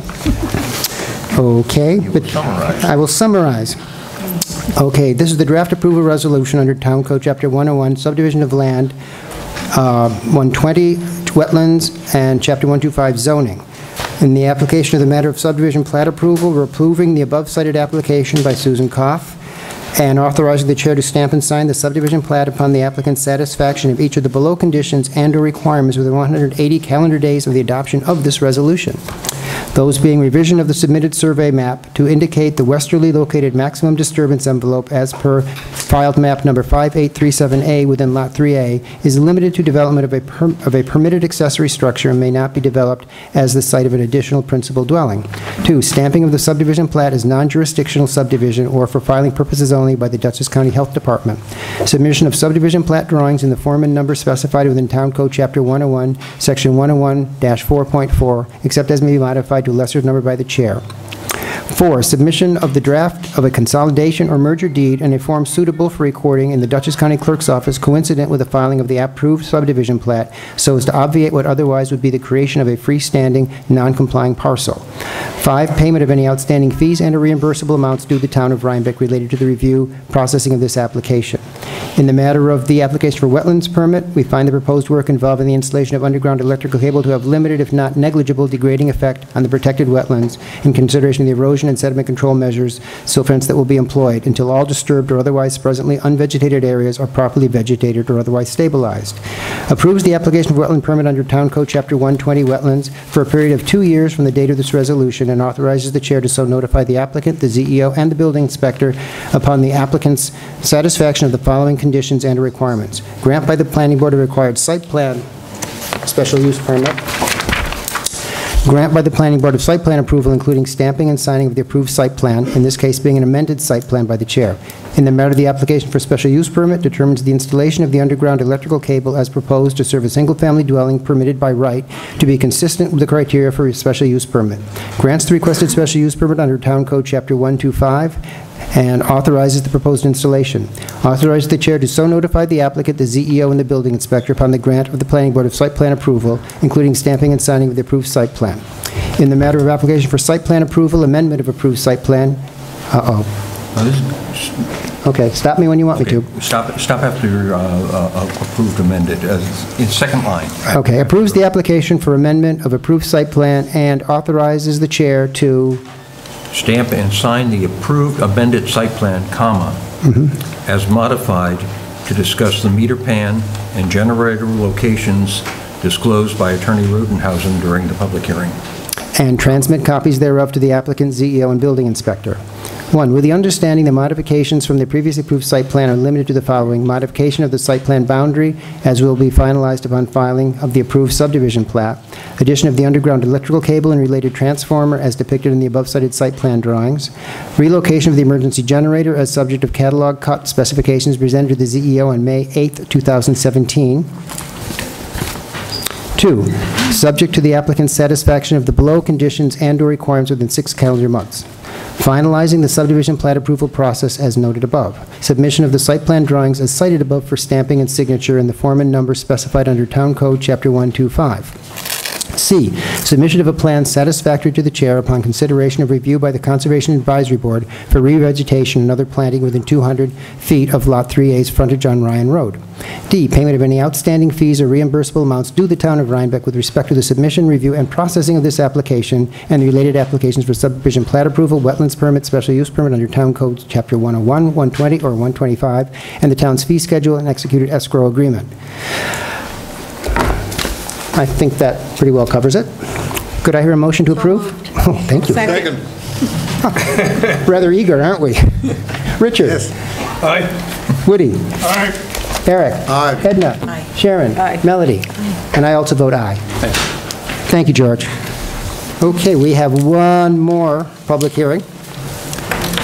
Baptist Home of Brooklyn, Inc., 46 Brookmead Drive, special use permit and site plan approval, continuation from May 1, 2017, of combined public hearing on applications for special use permit and site plan review and approval under Town Code Chapter 125 zoning in the matter of the Greens at Brookmead, the proposed construction of an 18,870 square foot adult day camp facility and Brookmead accessory uses under town zoning laws, Section 125-20, 125-68S, the undertaking of related site improvements, including accessways, parking areas, lighting, landscaping, and utilities, and the upgrading of the existing wastewater treatment facility on 74.27-acre parcel within the rural countryside RC5 water resource overlay and flood fringe overlay districts and adjacent to a certified agricultural district. All is set forth in the documents prepared by the project architect and project engineer and submitted on behalf of the applicant by the former on January 31st and March 13th, 2017, being classified with the planning board as an unlisted action under seeker. What we anticipate hearing this evening is some response, if any, is to be made to the issues that were raised at the public hearing, the limited number of issues that were raised. Any response to that may have been generated to date to the technical comments that were presented by Morris Associates as planning board engineer, and thirdly, any input that may have been received by the chair from the town land use attorney regarding the cross-access issue.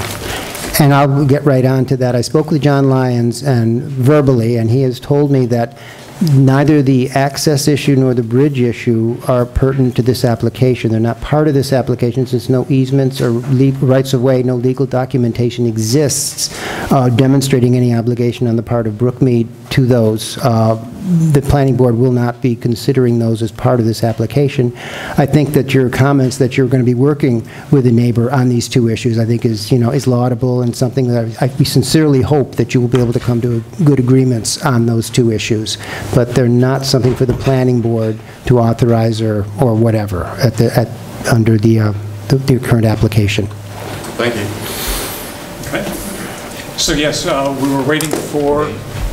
My name is Patrick Roberts at Optimus Architecture. Thank you for having us again. This is a continuation of a public hearing from last month. And as such, you kept the public hearing open until all final comments were in from all respective boards, which I think you do now have all comments in from the county, CAC, and so forth. Is that correct? We do have these comments, and they can also verbalize them, the CAB and all that. Okay. I just want to check one thing. They're just late with it, right? They're, 30 days have passed. Long past. Long past. We haven't heard from Dutchess County, but it was submitted to them on the 10th of April, so the 30 days have passed. So as far as that goes, they've met the requirement. They've commented, yes. Basically no comment. Right. Good, okay. Well, as such, I won't go through the entire application again, but for the public, this is an 18,000 square foot new community center being proposed out in front of the existing Baptist home. And this is just a continuation of the public hearing from last month. As far as technical responses, shall I turn it over to our civil engineer? Yeah, I think that was one of the main things we were waiting for, is the response to our consulting engineer's comments on your original submissions. Andy Rimp from Chase & Associates. Yes, thank you. Hi, my name is Andy Rimp from the Chazen Companies. We worked on some of the comments. The official response hasn't gone back into Morris yet. There's a litany of comments that they placed forth before us. I guess the precursor is there's none of the comments that I found troubling or something that we couldn't work with, and hash out the details. Plus minus round numbers, let's say there's 30 comments in total. At least 50% of them were stormwater related. We've recalculated the model, we were reworking the plan. Everything is going to be able to be worked out just kind of as planned with some minor tweaks and clarifications. A lot of their questions were about the applicant should provide details for pavement design, utility trenches, water, lines, sewer lines, those type of details that should be provided. We absolutely agree. We're working on all those details. They're in process of being sent. That application with the revised drawings will go back in this week to the town through to Morris. The county health department did reply to our initial submission. They've asked for some additional clarification information, and that application will go back in. They required an owner's consent signature, for instance, and a few other details, copy of the seeker form, things that have already been done but not provided to them. What we provided first was a basis of design set of drawings and specifications that the town also has now, so that they could prepare their letter of acknowledging the submissions received and then start the review. So we are on the path to getting the initial comments for each, the county and your engineer Morris, and I don't see any that really give us any problems as far as will our project by its design and by its intent have any problems complying. Okay. What sort of time frame, we'll continue the public hearing obviously, what sort of time frame would you feel comfortable with trying to get this all wrapped up? It'll be in this week, I guess, the comments back to them. I guess, does that tie you to holding the public hearing open until you've addressed every technical comment? But we have to hold it open, yeah. We just want to know when should we hold it open to, so that you can get done what you need to get done and the reviews can come back. Say our engineer, once you get back the materials back to him, he'll get back to us, the health department will get back to you, final comments, things like that. So what time frame? We could do this at the June meeting, I guess, what, June 19th or July 17th maybe is more realistic.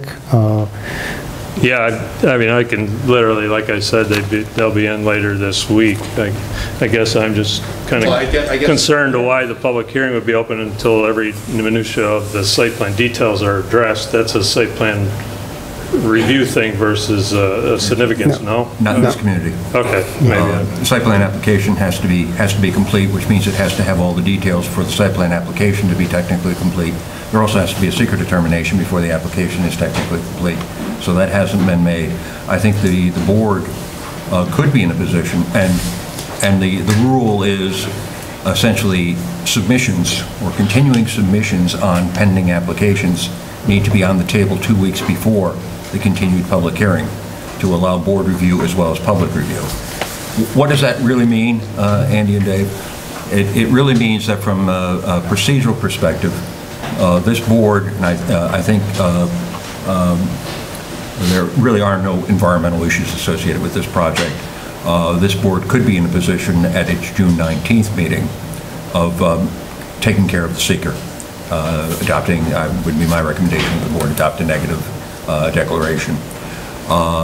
With respect to the continuation of the public hearing and maybe wrapping up this project completely in terms of review, would be a continuation to the July 17th meeting, which means that it would provide the window of opportunity between today and, I don't know, it's June 30th or July 1st or whenever that application, whenever that 2 week before period hits, that would allow that period to have your submission on the table, your revised submission on the table, let Morris conduct its review, and basically have Morris advise the board that it's a go.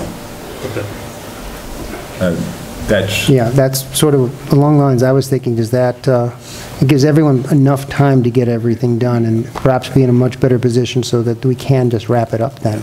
And in that case, there would be no requirement that there be continuation of the public hearing to June 19th because the board can act on seeker, et cetera, outside the public hearing arena on the 19th of June, which means your whole team doesn't need to be here either. Right. Right, okay. Yeah, because I see, we got the county's comments a little less than enough time to reply and get that back to you, so I see how we can roll the submission and get that back to them, allow them to respond prior to. And the town planning board needs to be satisfied that its completeness requirements are met. With respect to the county health department, assuming that there's due diligence being practiced and it's moving along in the process, the board can take an action granting site plan approval with condition being that the securing of the external agency permits. Okay, yeah. Yeah, so that doesn't have to be wrapped up. Right, and that's fairly. But the town affairs need to be wrapped up. Right, okay. Any questions, members of the planning board?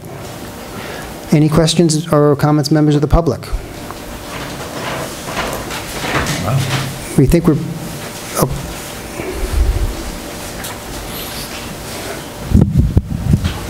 Okay, my name is Arnold Johnson, 342 Gardenia Drive, town of Rhinebeck.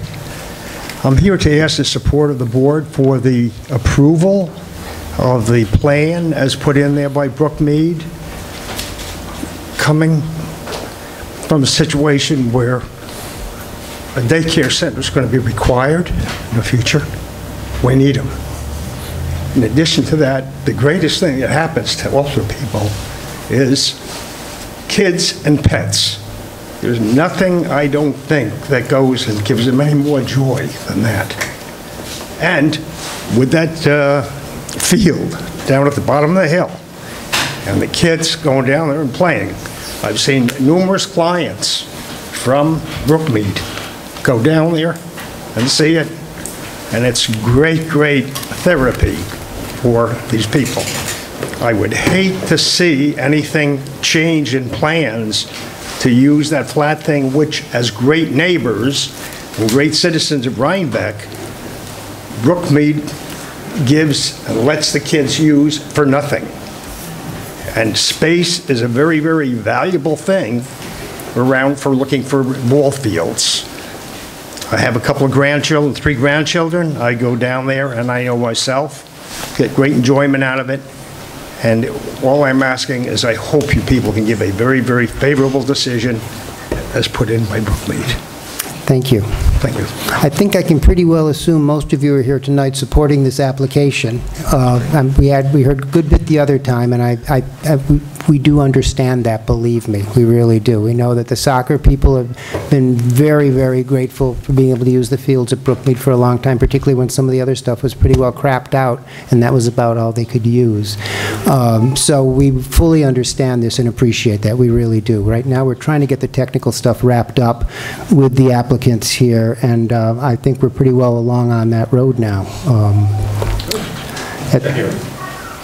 So the last time we met, we spoke about the elevations and where the building will be and what it's going to look like. We've been getting phone calls from the community for those that are looking for the service, asking us a little more detailed questions. So we created this. I would like to share it with you. Okay.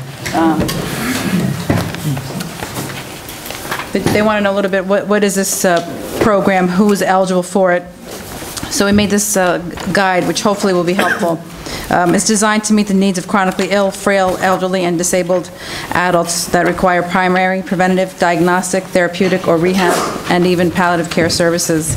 A reminder, it's not just a social model, it is a medical model. So in addition to the social, therapeutic, and rec programs, we were able to provide skilled nursing care, pharmacy services, medical and diagnostic care, and a number of services right there in the adult daycare that a social model cannot. We talk about the benefits, which we spoke about last time. To enroll right now, you can contact Brian Zeiden. His contact information is on this page, so people can call and get on a list or get some more information. People are asking, how do we pay for this? There's a number of ways. An individual can be Medicaid eligible. Medicare will not cover it, but Many private insurances do, many managed care plans, and just please, our mission is to take care of individuals, so just call us, and that will never be a barrier one way or another. We'll make sure that your loved one is taken care of. It talks a little bit about when would a person consider this adult daycare model. We talked last time about the respite and adult children needing to be able to go to work and manage their children, and what do they do with their parents or that caregiver. So just give us a call and we'll talk to you about it and walk you through the process. And the other piece is transportation available, absolutely. That's one of the biggest challenges that folks have, is the transportation piece. So it is available. Our contact information is here. Any questions or any comments anyone has, we're open to it. But just give us a call and we're here to help. Thank you. Thank you. Thank you. Is this available on your website? I think we just uploaded it to Facebook. I think we want to give it here, but we'll make it available on the website. Karen, what is the, I mean, it could be paid privately, but what's the range, do you think, that would?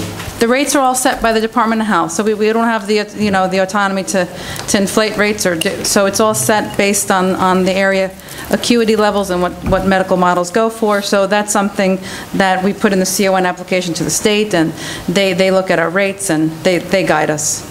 Okay. But in general, can you give us some examples? The cost, I couldn't, because again, many people have pharmacy coverage, so their drugs will be covered by the pharmacy. There's so many different kinds of insurances and pre-authorizations which will help you through, and that's part of the case management services. Yeah, that's not a... Is there any way we can get a handle on that by going online? I mean, what do we have to look up to find out what it would cost to do that? The costs? Yeah. Well, we have to work with the Department of Health, so we'll get that shortly. I mean... There's similar services around here that... There's one in Poughkeepsie and then one in Tenbrook, in Kingston, in Lake Katrina. Your costs will be commensurate with those two facilities? Ulster County rates are a little bit different than Dutchess County, so again, it's just driven by what the State Department of Health tells us that we can charge or can bill. Yeah, the rates are not set by us. State rates have to be on. And is this the official name, the Brookmead Center? For right now, it is, yeah. Okay. Thank you. You're welcome. Thank you. Anything else from anyone this evening? I think we're going to have a motion. Yes. Wait, two-part motion. Uh-oh. No, procedural Evening. Roger Kwan, resident of Rhinebeck for the past 17 years. I'm actually here again just to speak and thank both the board and Brookmead for all their public service. I support this project as designed and planned, and I hope the board can give a favorable finding to see it completed as is.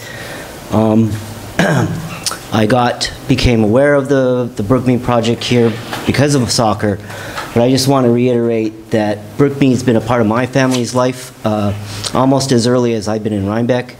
In part, I took my children to Brookmead so that they could learn music there and play for the residents. That was an important connection to my family, to the community, and I really appreciate Brookmead's continued support of the community, just not only for our youth, but for our aging who need help, and actually the families who need the help to take care of their parents as they move on in their life. So again, if there's anything I can do, and I think there are a lot of people here from the soccer community can do to support this project, we'd like to hear. Thank you. Thank you. Okay, I think what we're going to do is we're going to be continuing the public hearing, and I think we're continuing to July. Yeah, two-part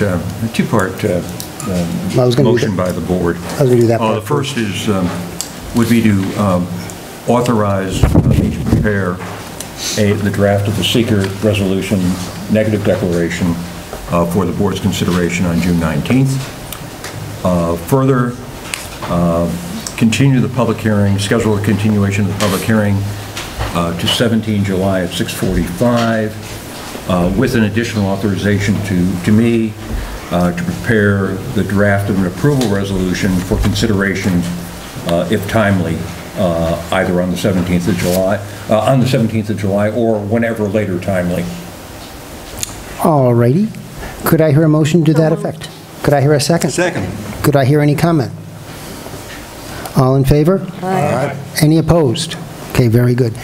That's what we said, when you get the things ready for Morris, send us, the town planning board, but also, convey them directly to Morris, so that'll help to move things along rather than have to go through a middle person like me, which might really mess things up. So, send it right to Morris. Any of you can drop a set in my mailbox. Thank you very much. Appreciate it. Okay, we have one more item on our agenda this evening. Two more items on our agenda this evening. Oh, yes. Okay. I don't know if people want to leave, and I'll just, we'll just break for about 30, yes, we will, if people wish to leave, so it's quiet. So if people wish to leave right now, take a couple minutes. And if you do wish to discuss or talk, please go outside and shut the door so that we can continue in here. Yeah, outdoors it's probably raining. It's not bad. It's nice to see people in favor of something that's a true connection. Interesting, I didn't realize that it was Medicare. I didn't either. I'm surprised. Yes. I'm surprised. Maybe I'll do supplemental programs or something like that, I don't know. It's interesting. Very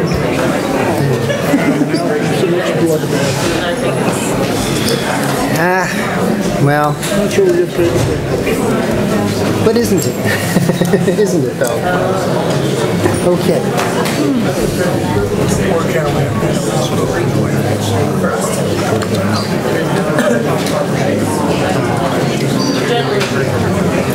Friend of mine's grandparent. That is tough. Could you? Thank you. It's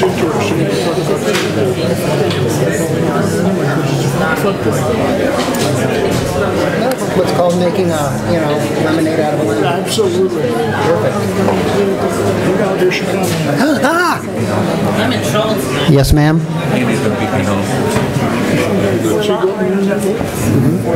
Yeah. We're on the same road. Two for us. One for the file, one for Ron, whatever you need. That's fine. Three in the same building.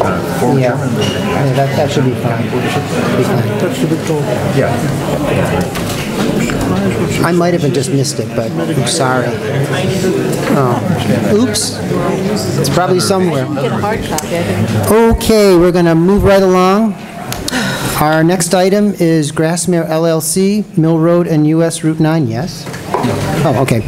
Special use permit, wetlands permit, and site plan approval. This is a project update on Grassmere Farm Hotel Development, being a report concerning progress made in satisfaction of conditions and/or requirements precedent to stamping and signing of Phase 1A site plan. Jonathan, I'm going to cover this for you, unless, and please add whatever. Grassmere was required to, under its resolution, to submit a quarterly report to the planning board on progress. That report was submitted. I believe everyone received a copy. It indicates that everything, certainly due diligence is occurring. Everything's moving along well with the other agencies. And there are a couple of matters to be buttoned up with the planning board regarding consolidation of parcels and a minor adjustment in the site plan that deals with the, I think it's about a 40-foot shift in the access location on Mill Road. Those are the subject of an application that was received today, and applications that were received today and will be subject to acceptance consideration by the board on the meeting 2 weeks from now. Anything else, John? Yeah, I think we had some very good discussions, and it seems that the project is moving along very nicely right now. It is mainly details that need to be wrapped up before the final approval can be given, so it's looking really good. The other very positive thing that's happened is that substantial investment is already occurring in the property. The roof has been replaced on the manor house to protect that from the elements, and we actually met with the project architects, the historic architects that have been brought on board. We met with them earlier today to discuss plans as they're going forward pretty quickly for restoration of the Manor House, which I understand, John, is probably going to take 18 to 24 months or something of that sort. Probably 24. That's reasonable. No, it's looking good, so keep it up. Thank you, Jonathan. I couldn't hear Art's first thing because it was so loud outside. The very first part of this, the introduction, was something to do with the access, Route 9, blah, blah. No, it's not Route 9 access. Well, I don't know what you're saying. The only access modification... Repeat it because it was impossible to hear. Okay. I apologize. The minor access modification is a shifting of the access point on Mill Road, a distance of about 40 feet. I guess it's to accommodate more of a 90-degree intersection. Yeah, more of a 90-degree intersection, so it's better visibility. Yeah. And then also the turning radius, we got into the details of the engineering. Yeah. And it also puts it between the two houses across the street into a better situation. And it also remains strictly an entrance. It is not an exit. It is strictly an entrance to the site. Yeah. So, okay. All righty. All right. Thank you, Jonathan. All right, and now I think last but not least,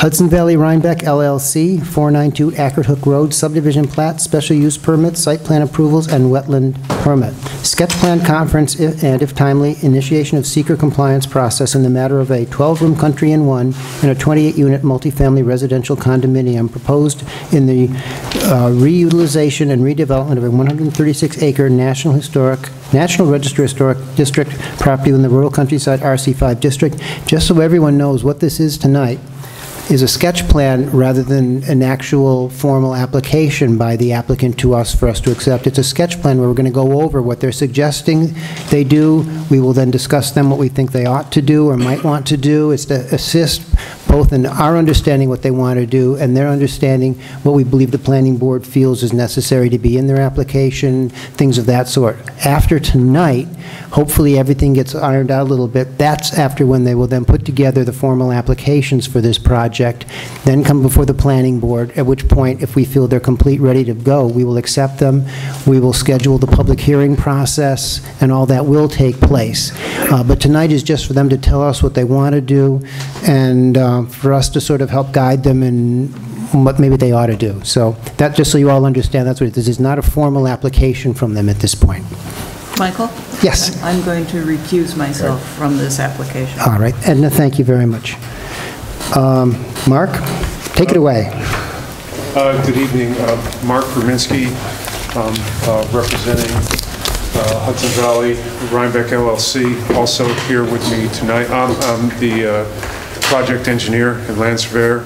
Also with me tonight is Matthew Rudikoff, Rudikoff Associates, handling the planner and the environmental planning on the project, and also George Rodenhausen, who is the project attorney. So I'll just, we've talked to this board, for over the past year or so about this project. More? I think so. And so I'll just, briefly, I'll just start with a discussion about the existing conditions of the site, and then just flip over and go through the proposed, development of this property, the proposed site plan and subdivision development. So Rock Ledge is located on the west side of Ackert Hook Road and the north side of Haggerty Hill Road through here. Total parcel size is just a little less than 136 acres. It's 135.8 acres.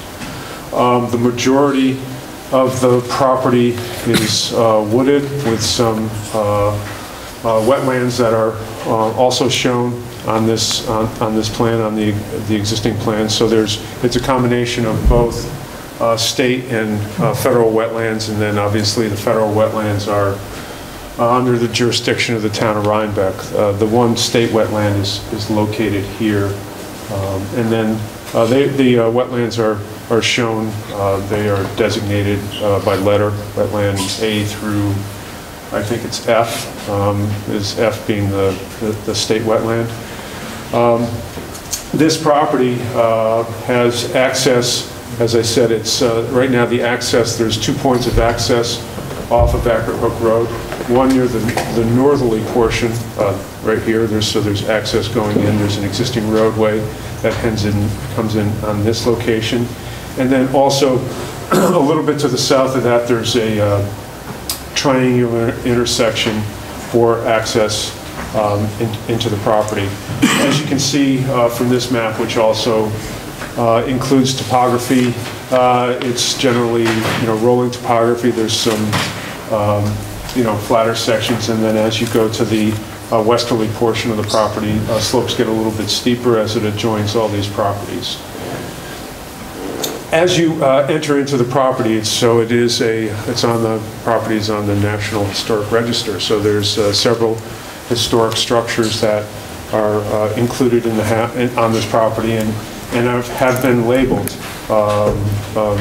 There's a former dormitory, not a historic structure, but there's an existing stone cottage and a chapel that's located here. There's right here is the existing mansion that's associated with the property, and then some other maintenance buildings and other buildings, existing structures that are accessory to that.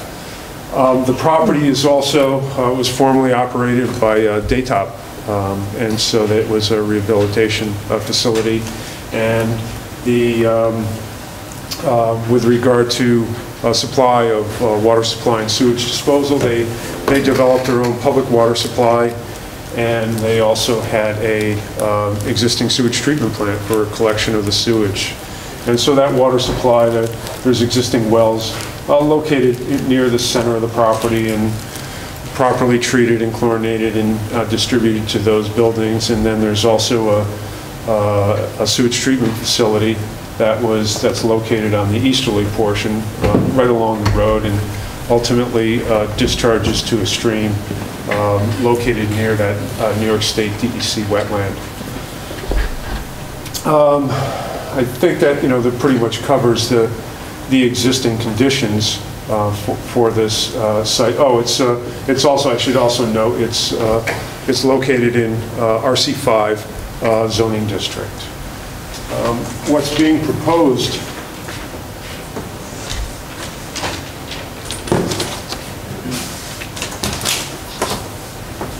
for the site is,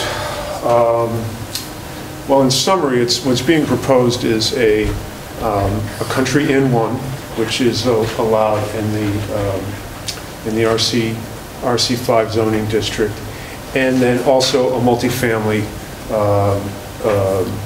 development of 28 condominium units are being proposed. And so what I'll do is I'll start with the just with the the part of the process to go through the town is once again to have those two uses, you need to create a subdivision on the property. And so what's being proposed here is a 2-lot minor subdivision to create a parcel for a 20-acre parcel for the country inn one. And then the balance of the land, the balance of the 135.8 acres will be the multifamily condominium parcel. And so on this site plan, I've shown, I'll just start with the configuration of the two parcels. The country inn parcel the idea of it is to include those existing structures, those historic structures on the property, with the focus being on the existing manor house. So that's the main focus of it. Although including the other buildings for various amenities to that country inn one. And up here in the upper right-hand corner, there's a delineation of all the existing uses of these buildings and also the proposed uses. So I won't go into that detail right now, but it's certainly outlined up here. As I said before, the country in one parcel will will include all those units along with the necessary parking in order to, conform with the zoning of that lot. So the Country Inn 1 is maximum allowed number of rooms in a Country Inn 1 is 12, and that's what's being proposed in this application. So the actual, once I get to the parcel configuration, it's through here. It kind of includes, it's a little bit of odd-shaped piece of property, and then what it does is it includes all of the, as I said before, well, not all, majority of the existing buildings are included in this piece, and there's a reason for that configuration, which I'll get into later. But it's generally this shape through here, which is the Country Inn 1. And then the balance of the property will house the condominiums. And so they have been laid out in 7 different clusters that are shown on the property. And so those are numbered through here. All right, so here's 1, 2, 3, 4, 5, 6, and then 7 over there. There's 4 units for each cluster, which there's a requirement of the code to have, I believe it's a minimum of 3 per cluster as part of the requirement for multifamily in this zoning district. And those will be connected by a series of, it will be a road network that utilizes existing road network that was with the property when it was daytop and previous to that. In addition, it will also require construction of some new roadways in order to access all the units. The goal being to cluster these units in such a location as to minimize the amount of site disturbance to the property and to be respectful of all the, the environmental considerations of the property which are included, which have been included in the application. So the application also, includes respect to, habitat assessment. There's, as I said before, there's wetlands on the property. And so in developing these clusters, those items have been taken into consideration. In addition to, development of these areas in these clusters in such a way that all engineering and site disturbance can be attainable and once again done in a respectful manner for the property. As I said before, the property is served by central water system and central sewer system, and that will need to be expanded. It'll need to be expanded in extent to just to be able to provide service to these units. So a series of they'll be utilized with, for example, with the water system. Some evaluation, some preliminary work has been done, some hydrogeologic work has been done to evaluate the existing water system. And there's been, assessment made to, possibly, well, not possibly, a requirement to probably, to drill another well to meet the current regulations for State Health Department and also the Dutchess County Health Department. Once again, proper treatment and disinfection and distribution of that water will take place, and so there'll be a series of water mains that will now connect these units. In addition, sanitary facilities will also be required, so extension and connection to the existing sanitary system, sanitary sewer that was developed for the the manor house and some of these outbuildings will also be expanded to connect and collect all the the sanitary waste from those buildings. I do note, however, when you take although there's an expansion of the footprint, and so requires some distribution and transmission that will service all these the new buildings, there is when you look at the demand on the property as when you compare it to what was used for daytop, it's basically the same amount. In other words, as far as water supply, daytop was withdrawing approximately anywhere from 12 to 15,000 gallons a day as part of their water supply and discharge for the sanitary sewer system. It will be about the same for this when we take a look at what the demand are for these units and also the country inn. So that I provided some information in this initial submission to the town that reflects those calculations and assessment. In addition to that, there's like I said, there will be the need for drilling of a new well to meet the requirement from the health department. So there's actually 2 or 3 locations that are shown on this plan for that potential. Since these 2 uses, so the multifamily and the country inn are going to be on two separate parcels, it will require a share of services. So there'll be appropriate legal documents that will be drafted and supplied as ongoing as part of this application to allow for that share of the water and sewer facilities. Let's see. With regard to site access. Site access, there will be some minor changes. This access road on the north side of the property, it comes in at a skewed angle to Acker Hook Road.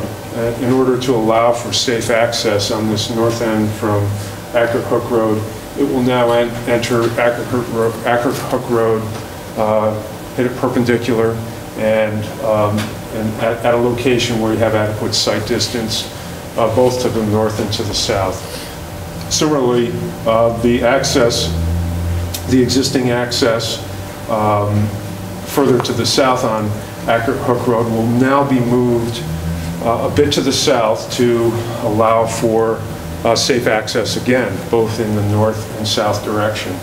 And the location of that will actually require some minor disturbance to a wetland. It's actually defined as wetland H on this plan. And so included with these application materials, which I'll get into after this description here, there'll be a wetlands application with it. So there's minor disturbance associated with this.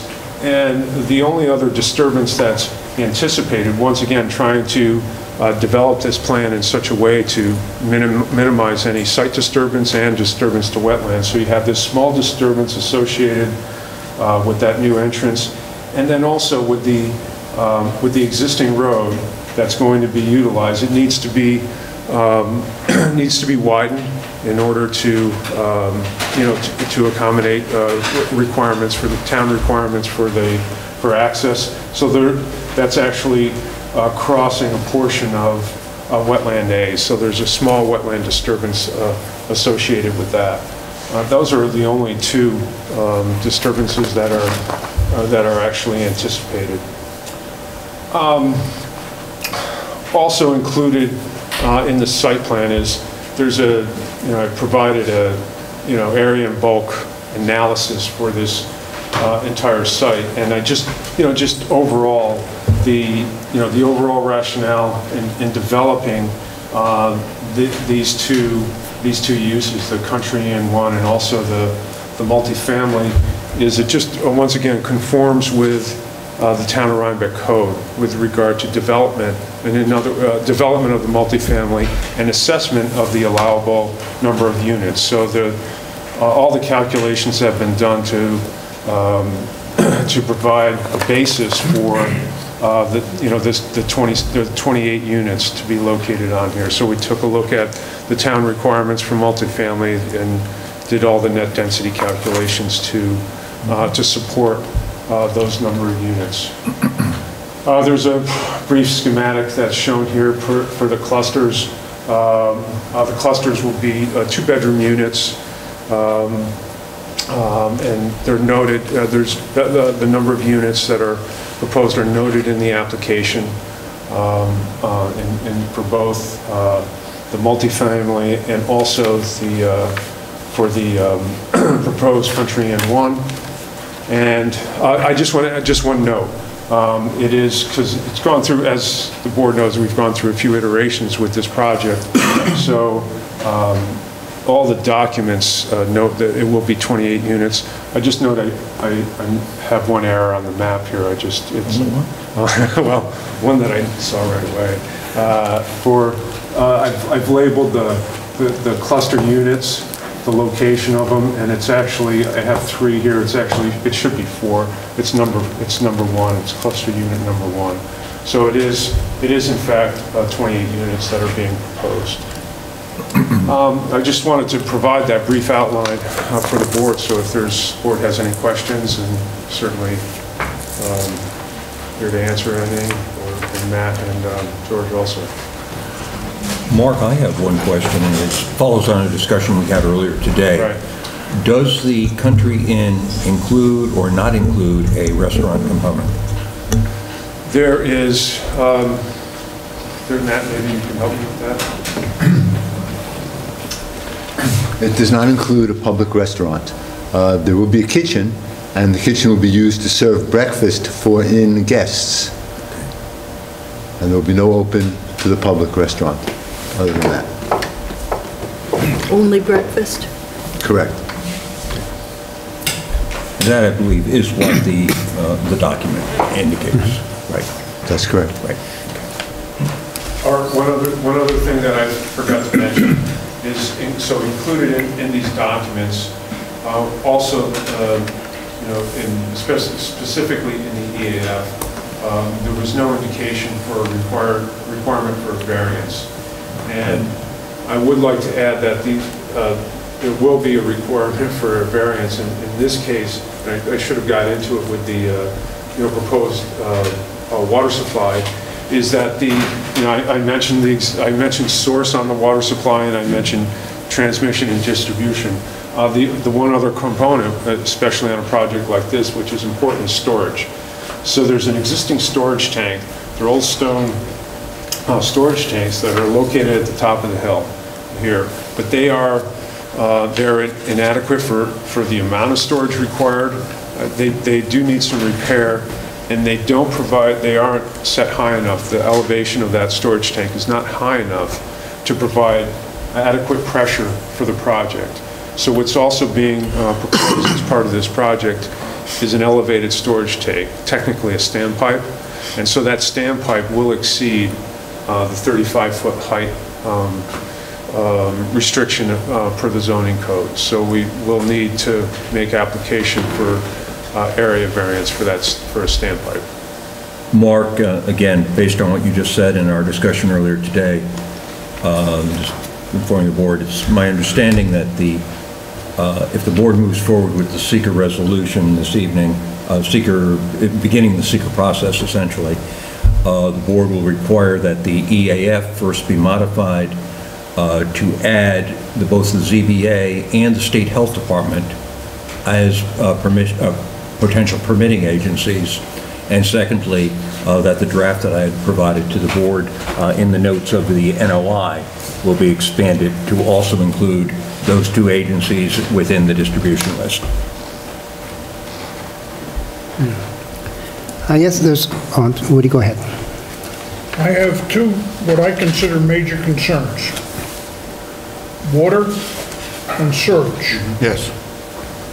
As soon as this becomes 2 pieces of property with multiple owners of properties around it, it becomes a community. The town of Rhinebeck got stuck with Cove Road with a sewage plant that the owner walked away from. The town of Rhinebeck had to pick up the tab.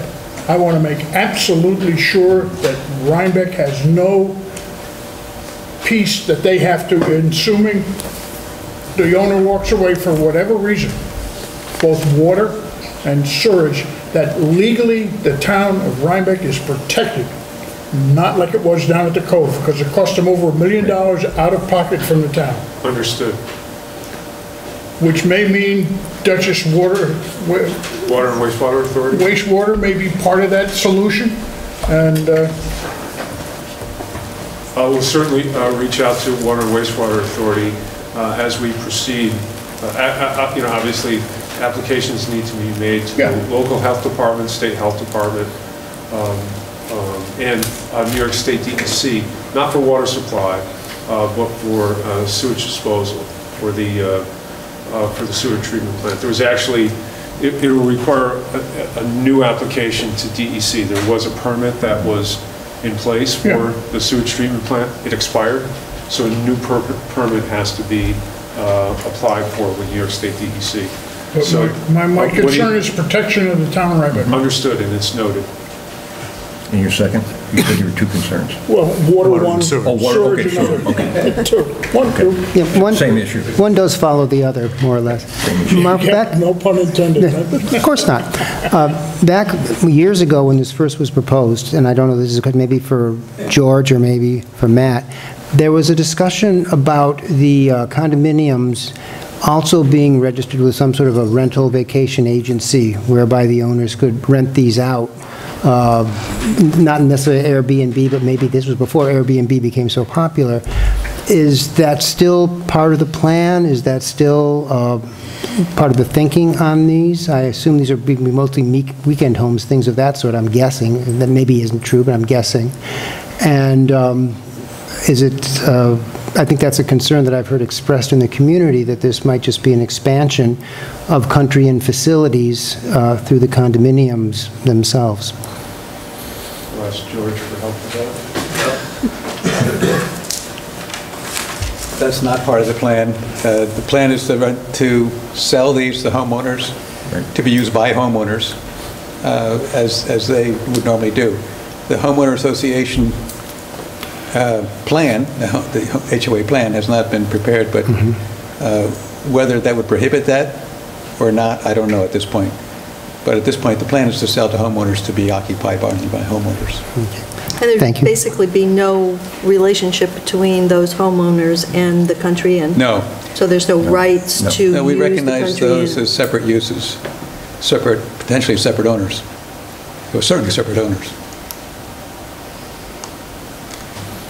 Other questions, members of the board? I have one question. I was looking at the division of the two lots, and it was really confusing. And so the country in one is like surrounded on three sides by the 28 unit Correct. parcel. So I'll give you, so as not to bore everyone here, just to give you a quick snapshot of the rationale of developing that. So it goes in, Sharon, it goes into development of the unit count for the country inn, excuse me, for the multifamily.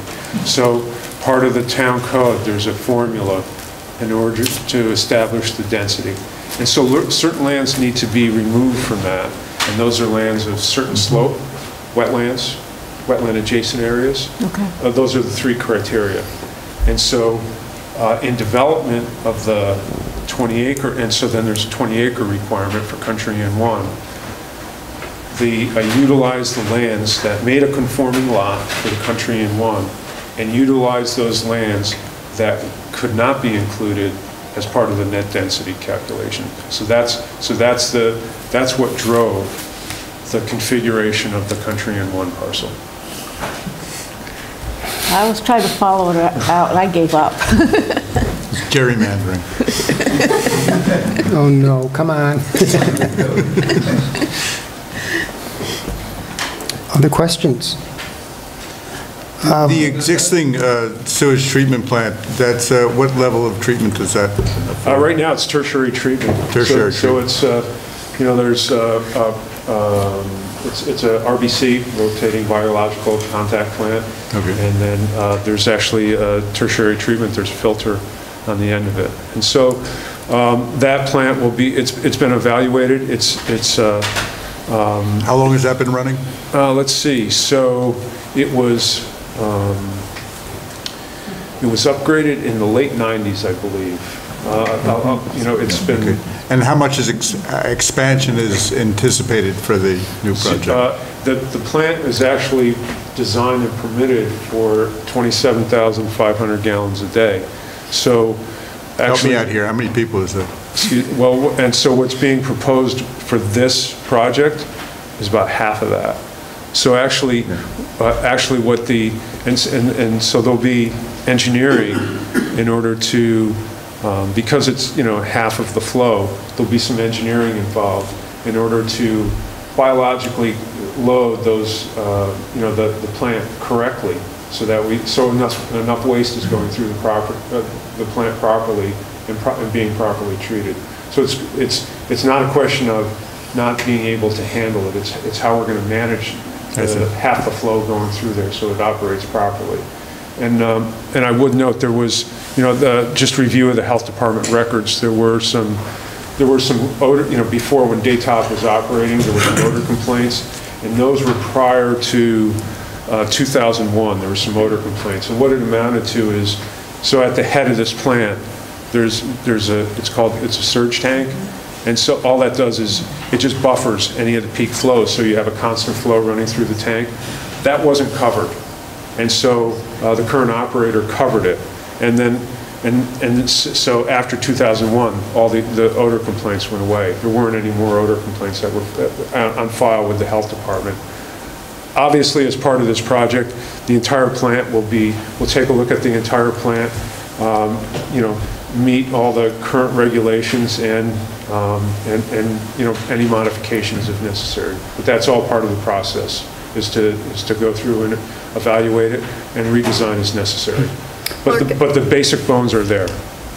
It might be helpful for the board to know also that Hudson Valley LLC has kept the operator on board, so this whole 2 years the plants have been maintained and the equipment operated. Mark, the spa is still in the proposal? Yes, it is. Now, is the spa an amenity of the Country Inn or an amenity of the condominium? Well, there are two recreational facilities. One is the homeowner's recreational facility, which is in a former maintenance building, which is surrounded by the condominium units, and that's a condominium owner's facility. And then there's the spa that's down by the road, which is existing chapel, and that's labeled on the plans and in the documents as a Country Inn guest spa. So the condominium owners will not be using that spa? No, they would not. That's correct. Okay. It's for guests of the Country Inn. Okay. And labeled as such. What's the nature of the homeowner's facility? What sort of recreation will they be performing there? I'm not sure that's been detailed, but there'll be steam rooms and treatment rooms and a pool. We talked about pool, and then some outdoor things.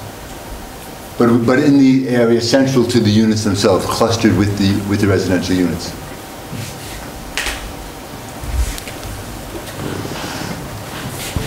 Anyone else? Is there anything else you need to know from us before you go back and try to actually put the applications together? Well, I was hopeful to be able to at least start the process with the town as far as circulation for a lead agency to...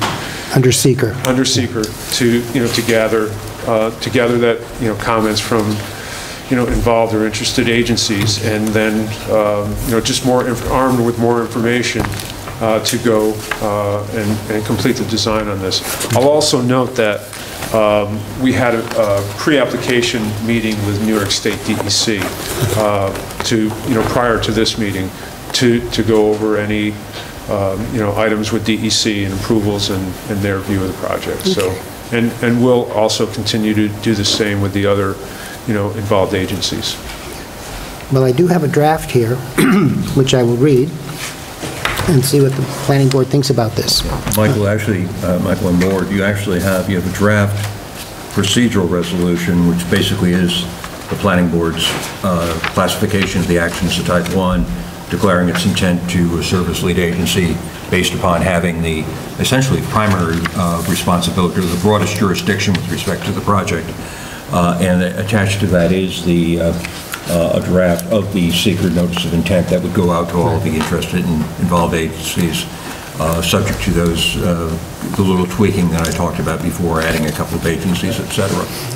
So the draft resolution, secret resolution, procedural resolution stands as it is through paragraph 5. I have an addition when you get to the end of paragraph 5, and there's a new paragraph 6. Okay, well, I will get that far, and then it's up to you. Right. Okay. The Town of Rhinebeck Planning Board, in consideration of a May 15, 2017 submission made by Charles Blakeman on behalf of Hudson Valley Rhinebeck LLC, hereby accepts for purposes of its review and initiation of a secret compliance process a document entitled Rock Ledge Rhinebeck Planning Board Permit Application Submission, setting forth a proposed developmental program consisting of a 12-room Country Inn 1 and a 28-unit multifamily residential condominium and related site and infrastructure improvements as the two components of the reutilization and redevelopment plan for 136-acre National Register Historic District property at 492 Ackert Hook Road within the Countryside RC5 District. 1. Determines the implementation of the proposed development program will require permits, approvals, compliance, determinations, and other authorizations from a member of town, county, and state agencies, including the grant of subdivision, plat, and site plan approvals, issuance of special use permits and wetland permits, and other authorizations and compliance determinations by the Planning Board. 2. Classifies the proposed action as a Type 1 action in accordance with Article 8 ECL and Title 6, Part 617.4 NYCRR, and determines such Type 1 action is a matter subject to the conduct of coordinated environmental quality review by a designated lead agency. 3. In consideration of its permitting and approval responsibilities in the matter of implementation of the proposed development program, determines the Planning Board to have the broadest permitting and approving responsibility as Hudson Valley Rhinebeck LLC pursues implementation of its proposed development program and thus declares its intent to serve as secret lead agency for coordinated environmental quality review. 4. In its intended role as secret lead agency, further directs the Planning Board clerk with the assistance of the town planning consultant to distribute or otherwise cause distribution of the annexed notice of intent to serve as lead agency under seeker with request for comments to each of the potential involved and or interested agencies and persons set forth on the distribution list set forth therein with pertinent accompanying documents to be provided as noted. 5. Requires the applicant to make available to the Planning Board clerk the required number of copies of the Rock Ledge Rhinebeck Planning Board permit application submission to effect the above cited distribution. Prior to doing so, the Planning Board requires the applicant to revise the EAF to list the ZBA and the New York State Health Department as involved agencies. And then paragraph 6 further requires the applicant to file a copy of the submission of the submission at the Star Library and the Morton Library, and if possible, establish a project link on the town website. Okay. Could I hear a motion to... Excuse me, Art, I just wanted the one change. You know, when you put together the package. Okay. Distribution. Could I hear a motion to approve? So moved. Second. Any questions? Yes. Yes. Why the requirements to post the information in the libraries? Because, well, two factors involved. One is that the town hall, particularly the planning board office, extremely busy, and people come in looking for documents when they go through the file. That's one, to relieve the pressure on the planning board office. But secondly, to make those documents available at the library, which have hours that are more extensive than the hours of the planning board. No, I get it, but since I've done that before. Yes, we have. We have. We've done it with John's project. Remember it triggered, is it a size thing that triggers that requirement? Yeah, well, it was the complication. We did it with the gardens as well, and they made the materials available in their sales office because there were so many neighbors that were interested in the project, and simply going with the office staff here, it limits the availability. So it's based on our perceived need for this community. And there are folks who are weekend residents and things of that sort. And I believe there are some Saturday hours, at least at the libraries and whatever, that are not here present here at town hall. it's really an effort to make it more available to the public. And these libraries just volunteer? They say no problem. We'll take care of that onrush. They just make it available. I mean, yeah, it's okay. It's routine that documents be filed. I know with projects that I represent, it's routine that we would be required to file copies at libraries and other places. Any other questions before I poll the board? Before you do that, just for everyone's information, and I think also, I believe we're still on. Oh, I think so. I just want to indicate that this is a fairly broad distribution. It'll be going to DEC, county health, obviously state health, the town board, town highway superintendent, town ZBA, all its potential involved agencies, interested agencies, Army Corps of Engineers, State Parks and Recreation, Office of Parks and Recreation, New York State Ag and Markets, Dutchess County Planning, the Town Conservation Board, the Town Historian, the Town Zoning Enforcement Officer, and to the board's consultants. Anything more? I'll poll the board. Richard? Aye.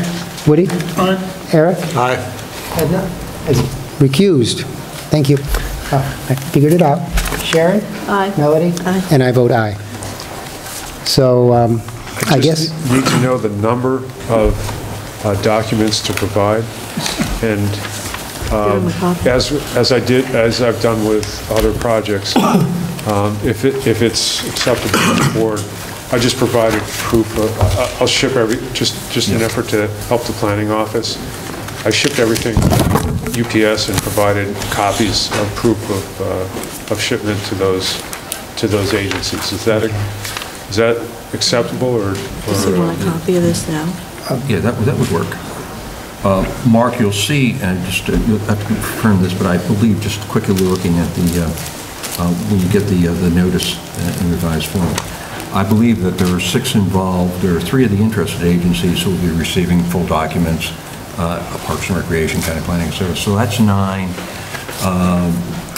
Let's see, I already have a copy. Morris is going to need a copy. That's number 10. 2 for the libraries is 12. 1. I would say you have to make up 15, and that should cover the requirement. Okay. And include the board's resolution of intent to serve as the agency. Right. Yeah. Yes. They provide that document. Yeah. We'll. Okay. Thank you very much. Thank you. Anything more from the planning board? No. Woody? Sure. Yeah. Motion we adjourn, but I would like to have, when we close the meeting, I have 2 items I'd like to bring up after the meeting. Okay. All in favor? Aye. Aye. Any opposed? Very good. We stand adjourned. Thank you all very much.